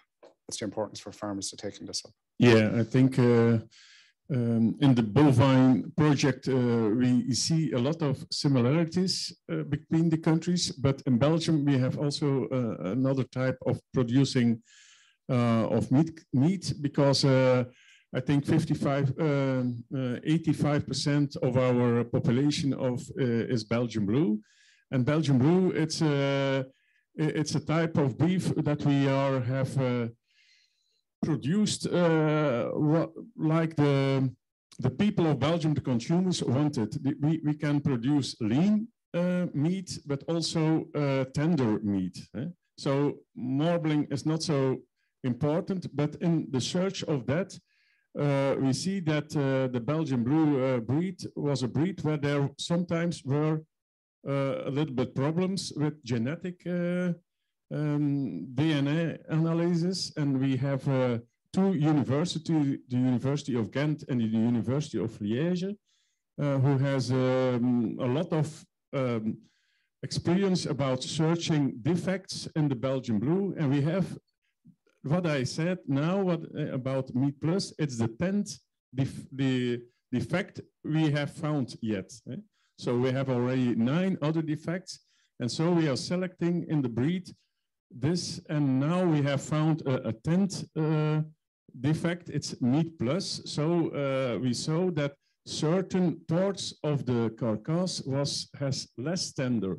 It was only seen in a few carcasses and only in a few muscles of the carcasses where the meat was less tender. So and that's why they found it and by experiments, and now it's very important for the future of the race of the breed of Belgian blue that university has found this, and I think all the centers of artificial insemination only offer Meat Plus sires. So I think it's a very important for our breed that all that information is coming to the farmers. Yeah, no, it makes sense. So you can see how, thanks very much, Dirk, you can see how breed societies need to interact with farmers and researchers and so on. So it's important, this multi-actor approach, as we have done in this project, that this knowledge is shared between different actors to try and get this to farm level and to improve the industry as a whole. So we just move on from that topic of production efficiency and we move on to our next topic, which is on environmental sustainability. And our next speaker is Riet Asmet from ILVO in Belgium, and she's going to speak about tackling environmental sustainability on beef farms. Thank you, Richard. So as Richard just introduced, I'm working at ILVO in Belgium, and I'm the work package leader of the topic on environmental sustainability. So within this topic, we also cover a lot of priority topics, but for now I will just take you on a story on how the carbon footprint of the farm can be reduced. So first of all, the goal in the beef sector should be to strive for a zero emission beef, or at least to have beef that has a low impact on climate. And many different measures can be taken to decrease the carbon footprint of the farm. But of course, it's important to first know what is the situation now on your farm. So for this, a lot of tools exist to measure the carbon footprint. And we also collected within the project many tools that are available. This is just a small selection. Of course, there are many more tools. And we also saw that the most accurate tools are the ones that are developed nationally, because of course you have the different laws between the different countries, and also the different regions and farming systems also depend and are not the same in every country. So if you want to know the carbon footprint of your tool, it's always interesting to see if there is a tool available in your country. If it's not, there are some tools that also, like the Cool Farm tool, for example, this is applicable for every country. So then once you know the carbon footprint of your farm, there are different ways to decrease your carbon footprint. And here I will just go over 4 different ways. Of course, within a tool, there are much more topics described, but here within the project, we selected 4 different manners to decrease your carbon footprint. So first, it's to reduce the enteric emissions of beef. There are different ways to reduce your enteric emissions. The main top ways are to do it by feed management or by farm management. So within feed management, you can decrease the enteric emissions by different feed ingredients. For example, linseed is known to decrease methane emissions, and that is because linseed is high in fat. On the hub, there is a whole working mechanism of why fats are reducing the enteric emissions. And for every solution, I also added a reduction potential. This reduction potential, this is not a true value, because you also have within the different farms, you have different breeds, different feed compositions. So this is just to be able to compare the different measures with each other, but it's possible that in one farm the reduction will be 8% and in the other one would be 12%, but just to show you the potential of all the different ingredients. Then there is also rapeseed meal, and then especially in the combination with brewer's grain. If you have this combination and you replace the soybean meal in the ration, then there is a reduction potential of around 8% from the enteric emissions. Then another one is the use of seaweed, and then especially red seaweed. Red seaweed is high in bromoform, and this substance is able to decrease methane emissions. Studies have shown that it has a potential of 40%. Other studies have shown it has a much higher potential. However, this active component that is decreasing the methane is also a toxic component. And the studies done were mainly in the United States and Australia. So the type of seaweed is an invasive species for Europe. So scaling it up in Europe will be a difficult task. So in research, still a lot of question marks are around seaweed, but it shows a great potential. Other ways within feed management is looking at more additives. First one is the use of tannins. Tannins are a substance that are, for example, in wine, but also different herbs like thyme are high in tannins. And they also show a potential to decrease methane. But there are a lot of sources of tannins, so it's very difficult to put a reduction potential on the use of tannins. And also research has shown for some a great potential in vitro studies. But then when they tried it in vivo studies, then this potential was lost. So this is still also a difficult ingredient to see what the real potential is in the reduction of the methane emissions. Then we have nitrate. Nitrate is approved in beef, and it also showed a reduction of around 8%. So you can see that many of the ingredients that you can use have a little bit the same reduction potential. So nitrate is an interesting additive, and especially it's approved to use in beef. And then the last one that I want to show you is BovINE. That's the commercial name for the tree knob. Most of you will probably know this is an additive that it's only approved in dairy cattle for now. And this is because there is not a lot of research available in beef. So normally it will also, they are continuing with research, so it should be also approved in beef, but for now it's only for dairy. But you can see it has a really nice reduction potential. So it will be nice if we can also use this in beef. Then a second way to reduce your enteric emissions is by changing the farm management. These are measures that will reduce your emissions more on the long run. So if you change things, it's not that you will see in the coming weeks that there will be a reduction of the methane. So first you can do a genetic selection. You have to try to find the phenotypes that are increasing the enteric emission, and then you can just do a selection. For example, the animals that have a low daily methane emission, for example, or you breed with the ones that have a low methane emission per dry matter intake. The second one is a young stock rearing. If you have a more efficiently young stock rearing so that you can reduce the age at first calving, you will also reduce the non-productive period of the calf, so the emissions during the non-productive period. And the last one is production systems. We also see that in an intensive system, there is a lower enteric emission, and this is because these diets are based on concentrates, and an extensive system is based on grass. So here the emissions will be higher. We had some kind of discussion during our previous meeting in Pamplona.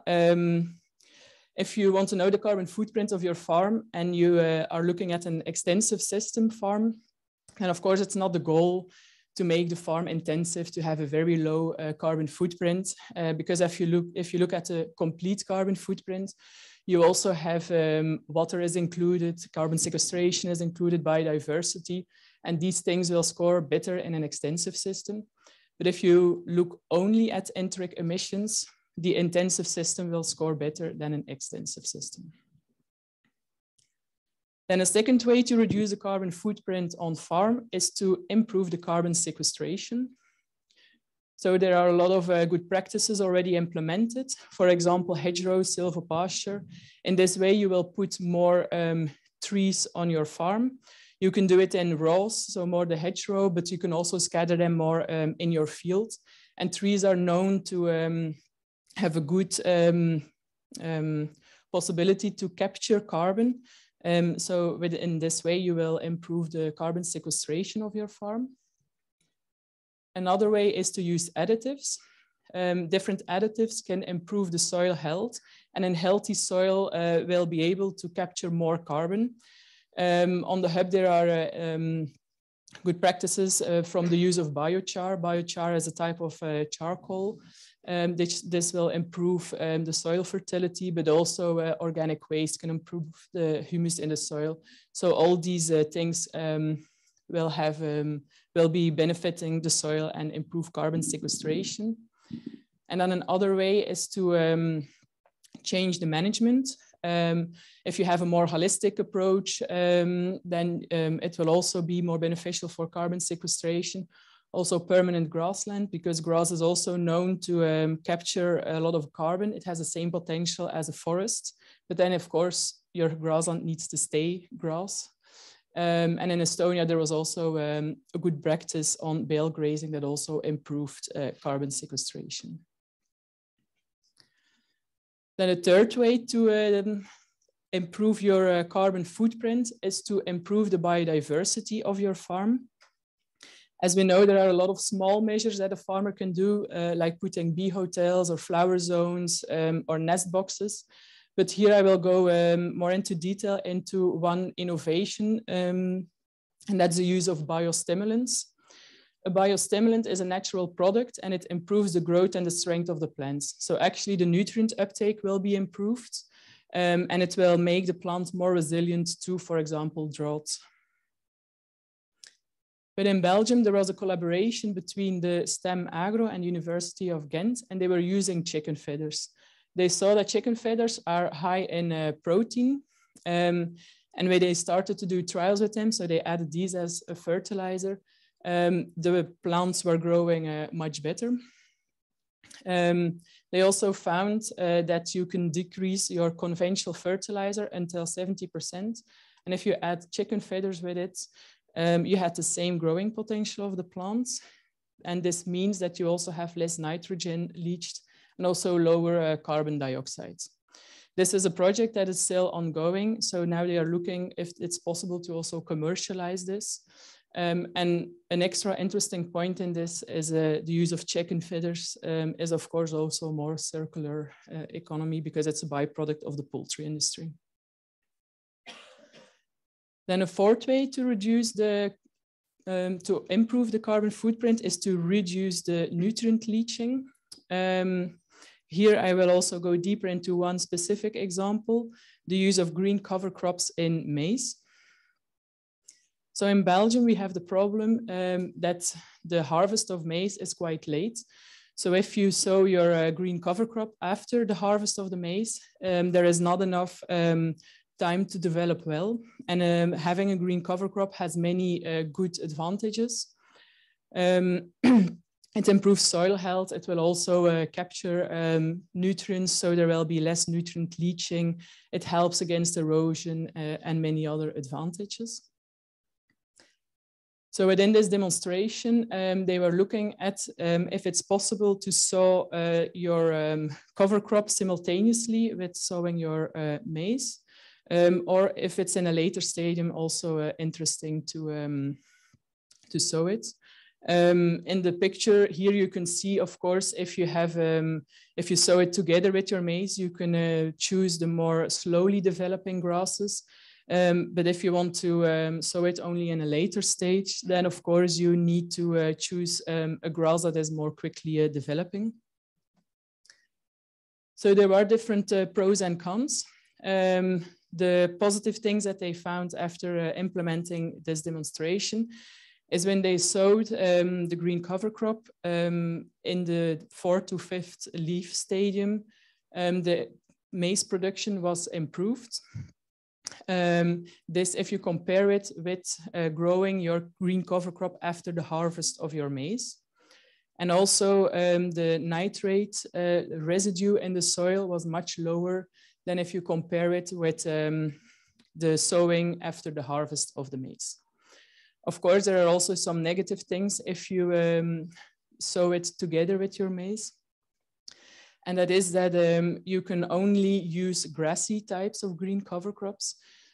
So if you want to have a more qualitative green cover crop because you want to use it as a feed, then you have to wait until after the harvest.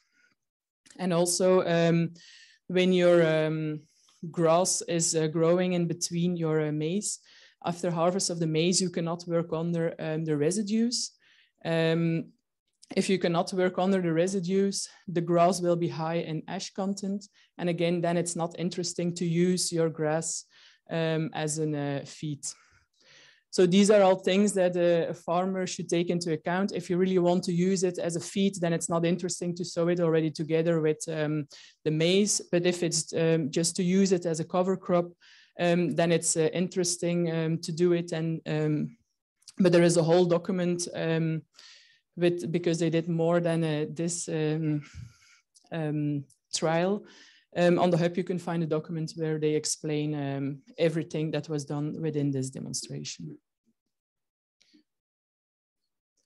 So here you can see a picture where they sow it a little bit later than the maize.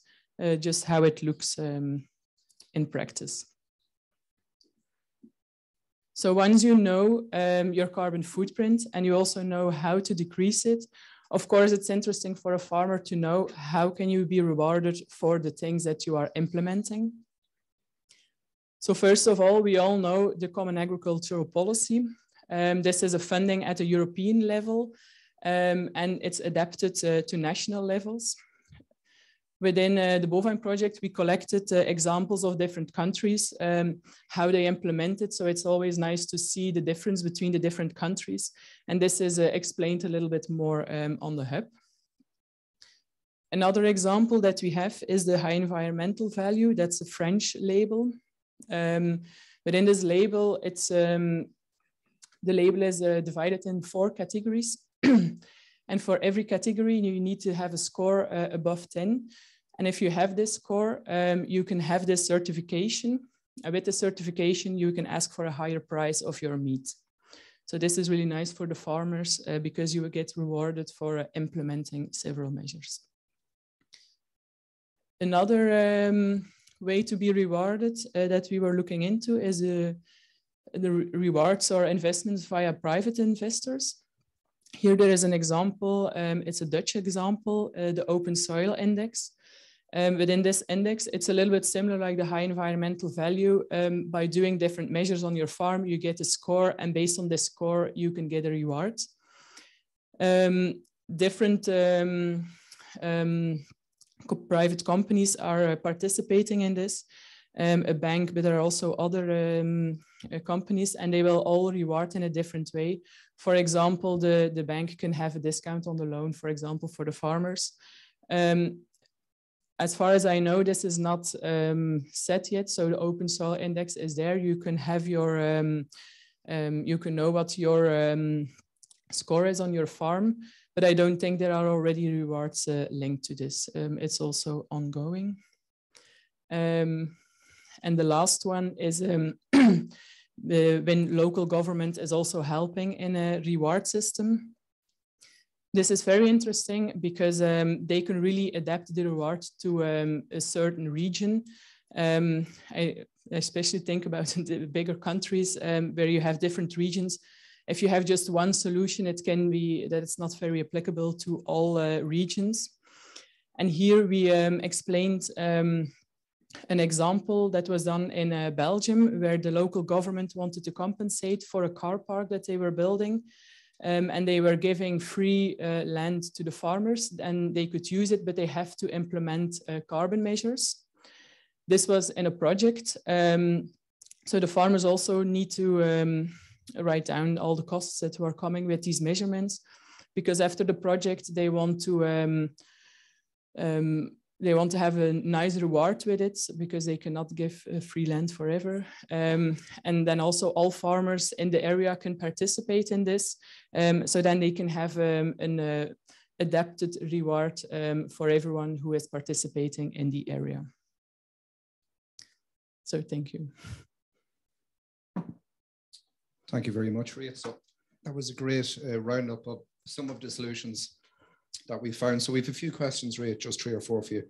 Here we just pitched you. And the first question was in relation to the effects of, sorry, just 1 second here.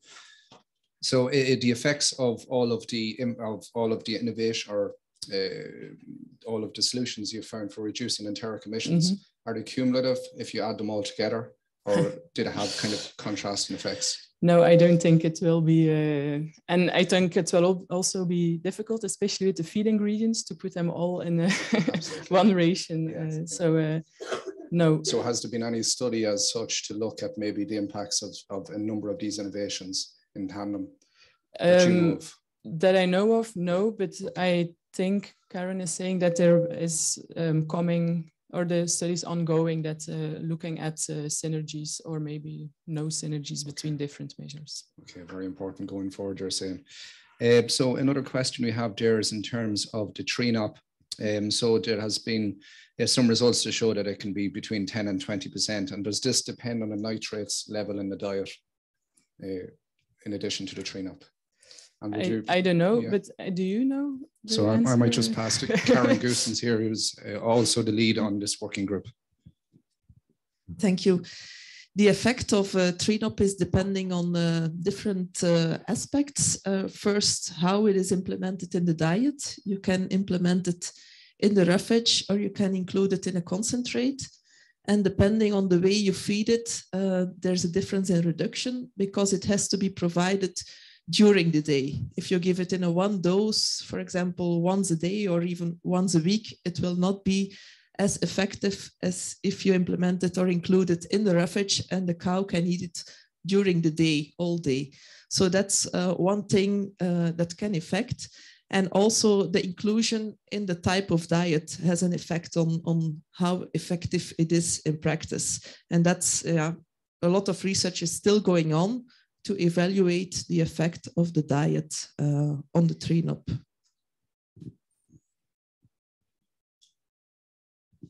Thank you, Karen. Okay, so we've one more question here as well. So the name of the project, you said with chicken feathers as fertilizer. Have you a name for that project, Reid? No, but you can contact me and I can give more information, yes. But I don't know by heart the name of the project. And is this available on the BovINE Knowledge Hub, Dissemination? This one specifically, I think there is a solution on biostimulants, and there are several examples, and it's one of the examples, so you can find it on the hub. Perfect. But I think in Dutch there will be more information on the internet on the project that is going. But you can find links within the BovINE Knowledge Hub to this project. Yeah. And just a further question on that, is there any publications that stem from this project that you know of? That I know of, no, okay. But I can check it. And then maybe I can also add it on the hub if I find more publications on this. So you'll find, yeah, that's perfect. Thanks very much, Ria. Just one last one, I think here. As the byproduct of insect bioconversion, the frass or fertilizer soil improver, when breed on agri-waste being considered in the context of environmental sustainability. So I'm not sure, and we actually have the person who asked that question, if you just wanted to voice that yourself, maybe just for clarity. Thank you very much. This is a personal interest of mine because we've been involved in this topic for some time, and the Netherlands is a great innovator in this field about the utilization of insects, both in creation of protein, but also in the use of what is left over when the insects are bred on agri-waste, for example. And there's a lot of new material coming out that shows that the frass, as it's called, is a very good alternative fertilizer and soil improver. There's a lot of work going on, particularly in tomato and potato. And I just wondered whether it's something within the Netherlands, perhaps, and other European countries that are developing this research, whether it's something that's in the equation that's being talked about. As far as I know, I never heard of it, but it's interesting. I'm glad I raised it then. Yes. That's one of the benefits of having so many actors involved in this project, and we can share knowledge even at this late stage in the project with each other. So we have another question here, and firstly, it was a comment just to say a very interesting presentation from you, Riet. Thank you. And then regarding the use of chicken feathers, the plants being considered in the trials were trees, is that right? No. But I don't remember which plants were used, but it was not in trees because it was in small, it was on lab scale that they were doing it. So, but I'm thinking if it was in strawberries or something, but I don't know, you also don't know. Yeah, I'm not sure which plants it was tested on. That's great, thanks, Riet. And just a question from Spain here. So it's the use of additives is effectively giving low results in enteric fermentation, but also decreases the production of VFA and therefore decreases the production. So that's more of a comment, really. I'm not sure if you have anything to add to that, but regarding the best practices, in some cases, they may employ an extra financial burden on the farmer. And I suppose that's a very, very important thing to take into account is the economic viability of a lot of these being implemented on beef farms. Yeah. So is there any in particular that you could pick out or did you think might be easily implemented in terms of economics? I think many of the additives will be a cost for the farmer because in many cases it will not have an effect on production. So then it's always interesting to see if there is another way that you can have a reward by implementing several measures or something. But I know some farmers are implementing it just because they want to have a better story around their beef. And in some cases, you also see that they will sell their meat to local producers, for example, or slaughterhouses locally, because then they can ask also a higher price because they have a story to tell. Okay, so that kind of ties in with some of our previous research innovations from our first thematic area, where you look at quality labels really to label to get a higher premium for the products you're producing on farms. Yeah. So they're all interrelated, as we can see. In terms of these topics themselves, don't stand alone. So just we're moving on a little in time, and I think that's all we have really for you in terms of questions. Okay. So thank you very much, Riet. That was an excellent presentation. So we have a question here, and will we share the recording? And the simple answer is yes, the recording will be shared after the meeting. And also along with the recording, there'll be a list of all the innovations and good practices that were shared with you in this meeting and the linkages to those in the BovINE Knowledge Hub. So our next speaker is actually going to speak about the BovINE Knowledge Hub, and that's Rhonda Smith from Minerva Communications in the UK. And she's also going to speak about a number of the products we've produced in the project so far, such as the magazine and so on, and all the partners have been heavily involved in. So I'll hand over to you, Rhonda. Thank you very much, Richard. And I think perhaps all of us just need to take a moment, whether you're listening online or in the room, to say thank you very much indeed, not only to our speakers today, but obviously to the very large number of people who've taken part in network meetings over the last 3 years to actually get us to this point. I think you'll all agree there's a wealth of information that's been provided. Just top line today, obviously, because there's not enough time, but I'm going to tell you a little bit about how you can continue to access all the material that has been generated and continuing to do so. So as you've heard many times before, the BovINE project has created a knowledge hub, the BKH as we call it, and there is the link to it. I am expecting that a very large percentage of people visiting with us online today already know about the hub, but let me just re-emphasize that this is where you can find all the information and all the links that have been provided today. I think, as was mentioned earlier, we will, to everybody who's registered, not only those who have actually been able to join us today, but to everyone who's registered to join the meeting, will receive an email via our usual e-news method with all the links showing you specifically where you can access the information that's been highlighted in the presentations, which we hope will be of use. And I think has already been mentioned, obviously, the recording of the meeting as well. A few important points to remember about the hub. At the minute, there's over 400 posts on there, and that obviously includes the 340 specific ones that have been highlighted, and the 96 over the last 2.5 years that have been submitted to the EIP Agri portal as well. So that's one element of how the project is ensuring that the legacy, the knowledge, the shared collective learning that's gone on over the last 3 years is going to remain accessible, as well as, of course, the hub remaining open for a considerable period of time after the end of the funded period. Now, the hub is free access to everybody. Everybody can look at it. But if you want to submit content or submit a comment, you must register. It's a very light registration. We haven't asked for much information, but that's important for us. And there is light also moderation vetting of any content so that we can be sure that anything else that's being uploaded to the hub is appropriate. But please do remember that, everybody online, and obviously all of our project members, please ensure that everybody in your own teams, back where you come from, also are clear about that, because we want this to continue generating, particularly obviously practical knowledge about how implementation is going of the research innovations, the practice, the good practices, and indeed the demonstrations. The search facility now works extremely well because we have so much content. So if you're looking at the Knowledge Hub, the most important thing to do is to look first at the search facility with keywords. Obviously, you can put your own keywords in, but obviously the project itself has generated a quite large number of keywords. And if these are put in appropriately, then a lot of knowledge will be flagged up for you. As you've heard already, the project is organised around 4 key themes. So obviously the Knowledge Hub is also arranged around those key themes.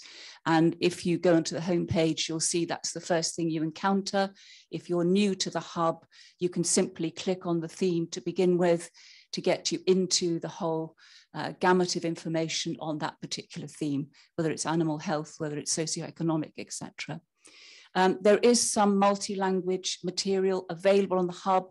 Various partners have uploaded materials in their own language, but it is important to remember that if you use your browser, you can actually translate the material that's available on the hub already.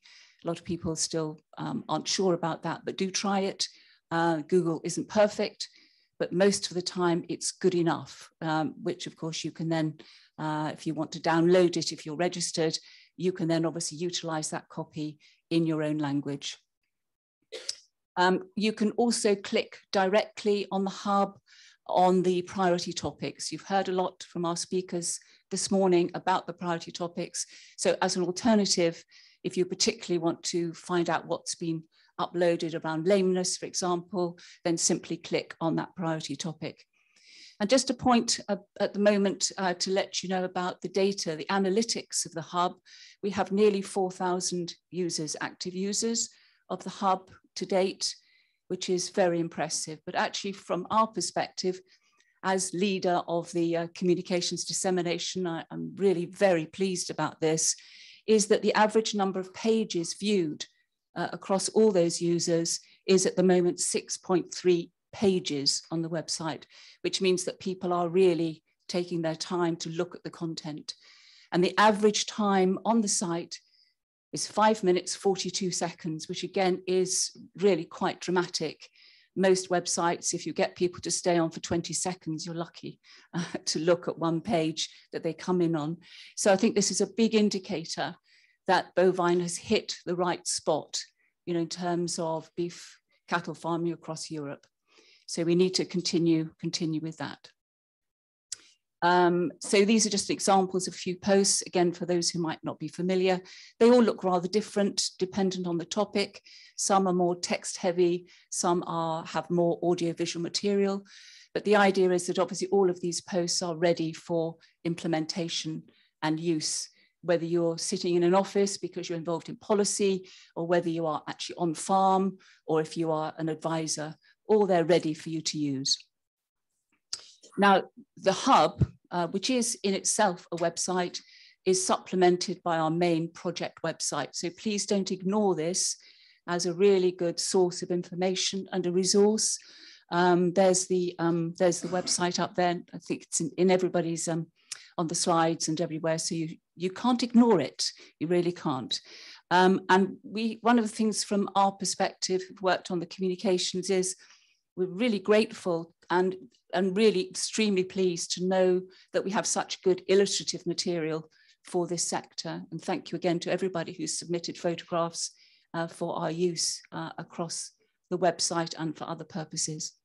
So on the website, obviously, you will find the normal things, our news feed, our social media links, but also importantly, the information about our network managers. And you'll see that on the website, we have profiled all the network managers and their contact details, because it's important, I think, on a country by country basis, that the activity around networking continues. And all the network managers, and indeed anyone else in the project, will be delighted to hear directly from you by email. So again, on the website, just to reinforce, when you go into the homepage, you'll see all these country flags, and you can access through those flags specific country pages where information materials are in the language of that country. So automatically there for you. Also on the homepage, you can link straight through to the 12 webinars that we've created. Again, with thanks to all partners who've been involved in those. And you've heard, I think, mention of 2 or 3 of those already. So we have a suite of 12 webinars, but there's many other materials up there as well, hosted via YouTube, including animations and many other videos. The other thing on the homepage to note is that there's the not only the themes, as I've said before, replicated from the hub, but also the associated and linked projects with which BovINE has been involved, direct links there to those projects, and indeed to our advisory board, which has been very active throughout the life of the project.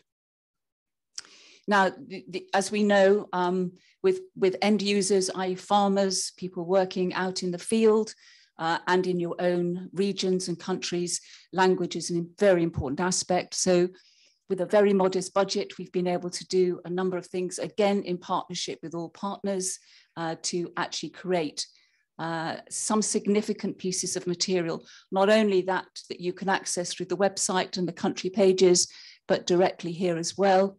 So if you go into the 9 dedicated country pages, you'll find the recently published magazine supplements in each of those languages.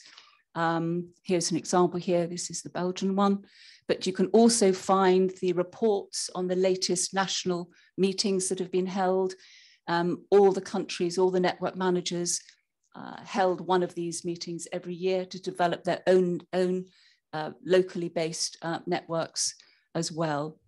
And the third thing you can find is obviously, again, but information about the network managers, but in their own language, and more material about their specialisms and what they've been involved with. So again, just to reinforce that these are accessed via the flags on the homepage. So just, this is just a flavor. We're very pleased with these, very proud of these, and thanks again to all our partners who've contributed to this. And we know that these magazines, one in each of the 9 languages, are going to be utilized going forward in 2023 and will prove a very big asset. Many end users, people on farms and in different situations, people still like things on paper. We know we're trying to reduce our impact regarding this, but it's when people are out, you know, working directly, having things in paper in your own language is really important. We've also created a template for these bite-sized cards, which seem to have gone down very well, which really summarize highlighted topics that each of the countries have chosen. And these are all on the website too, both in English and also in the local languages. And we hope this template actually might be utilized by partners going forward. You know, small A5 cards that can be easily produced, economically produced at significant numbers in order to distribute at internal meetings, but also external fairs and so on. So the important point, I think, to close is to say, you know, BovINE will be staying in touch with you, people online, people who are on our database, people who are working with the different networks. We will be producing our final e-news through the funded period. Obviously through the hub and through the website, you will have connections available, direct emails and so on. And please do follow, comment on our social media channels. They're all very active, but again, with all we can do more.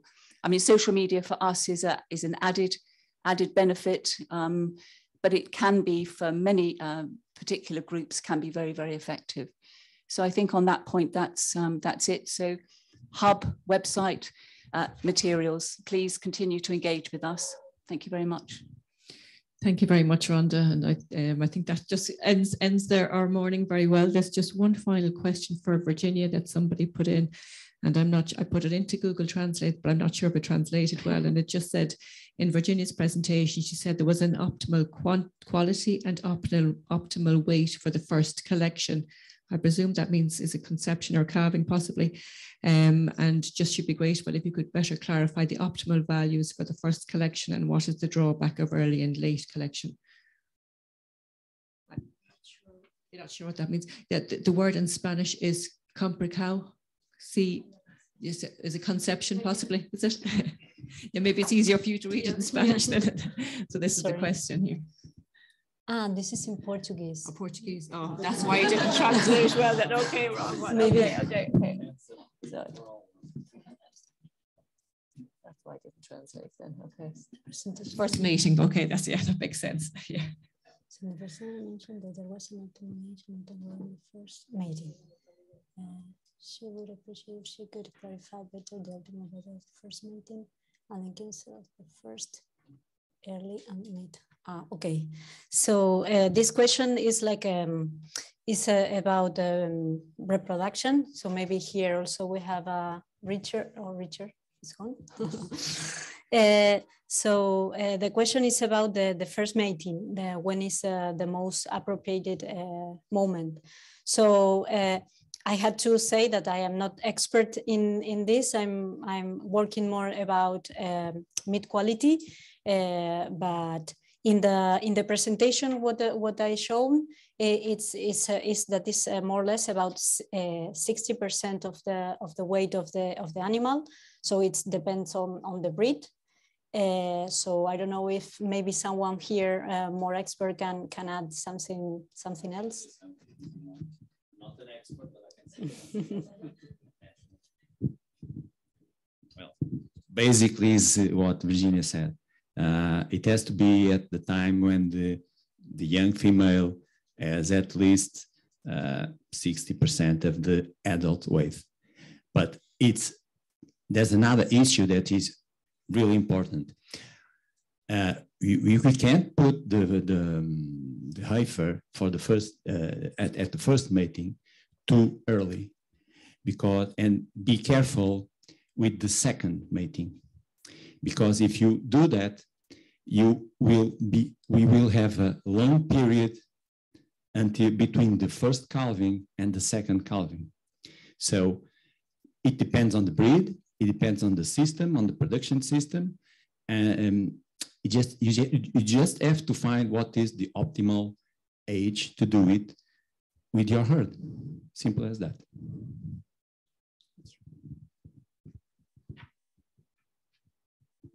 Thank you very much, Jose Paz. And I think it does indicate the need for, it recognizes the knowledge that farmers have about their own farms and their own production systems, and the need to bring that into play. So it gives me great pleasure, but also, I suppose, a sadness to close this meeting. And I just want to thank our presenters from this morning: Maite Guilar from Spain, Richard Lynch from Chagask in Ireland, Keith de Roost from CRPA in Italy, Alexander Reich from FLI in Germany, Virginia Rasconi from the University of Zaragoza in Spain, Riet Desmet from ILVO in Belgium, and Rhonda Smith from Minerva, UK. But obviously, as I mentioned at the start, there were 18 partners involved in this, so there were just a number of speakers selected to present this morning, but the work presented very much reflects the hard work of all of the partners over the 3 years. So I want to thank all of the partners for their contribution to this event. And as Rhonda indicated as well, we did have a lot of engagement with, we'll do a clap at the end, thanks Rhonda. We did have a lot of engagement with many people throughout the course of the 3 years. People contributed in terms of identifying their needs, or contributed good practices, or just attended and participated in our events. So I think that was all very useful, and I think it's great to see that the networks that have been formed. And I suppose, some of the solutions that we identified can be very easily transferred from one context to another, and some are more difficult to transfer. But I think the important point is that we did all share knowledge, and even if a solution is not directly relevant to you, it does help to think about, why are you doing what you are doing, and why is that not relevant to you? And I think we can see that farmers, did, even if they didn't say, oh yes, that's perfect for me, it did get them to reflect on why they're doing what they're doing. And I think that reflective exercise is useful for all of us. So I want to just thank the attendees. There was more than 500 people registered, and we're very pleased with that. And as we said, the recording will be made available through the website after the event, and will be circulated to all the people who registered. So there will be more people involved in that as well. So the links to the solutions will also be shared with you along with the recording.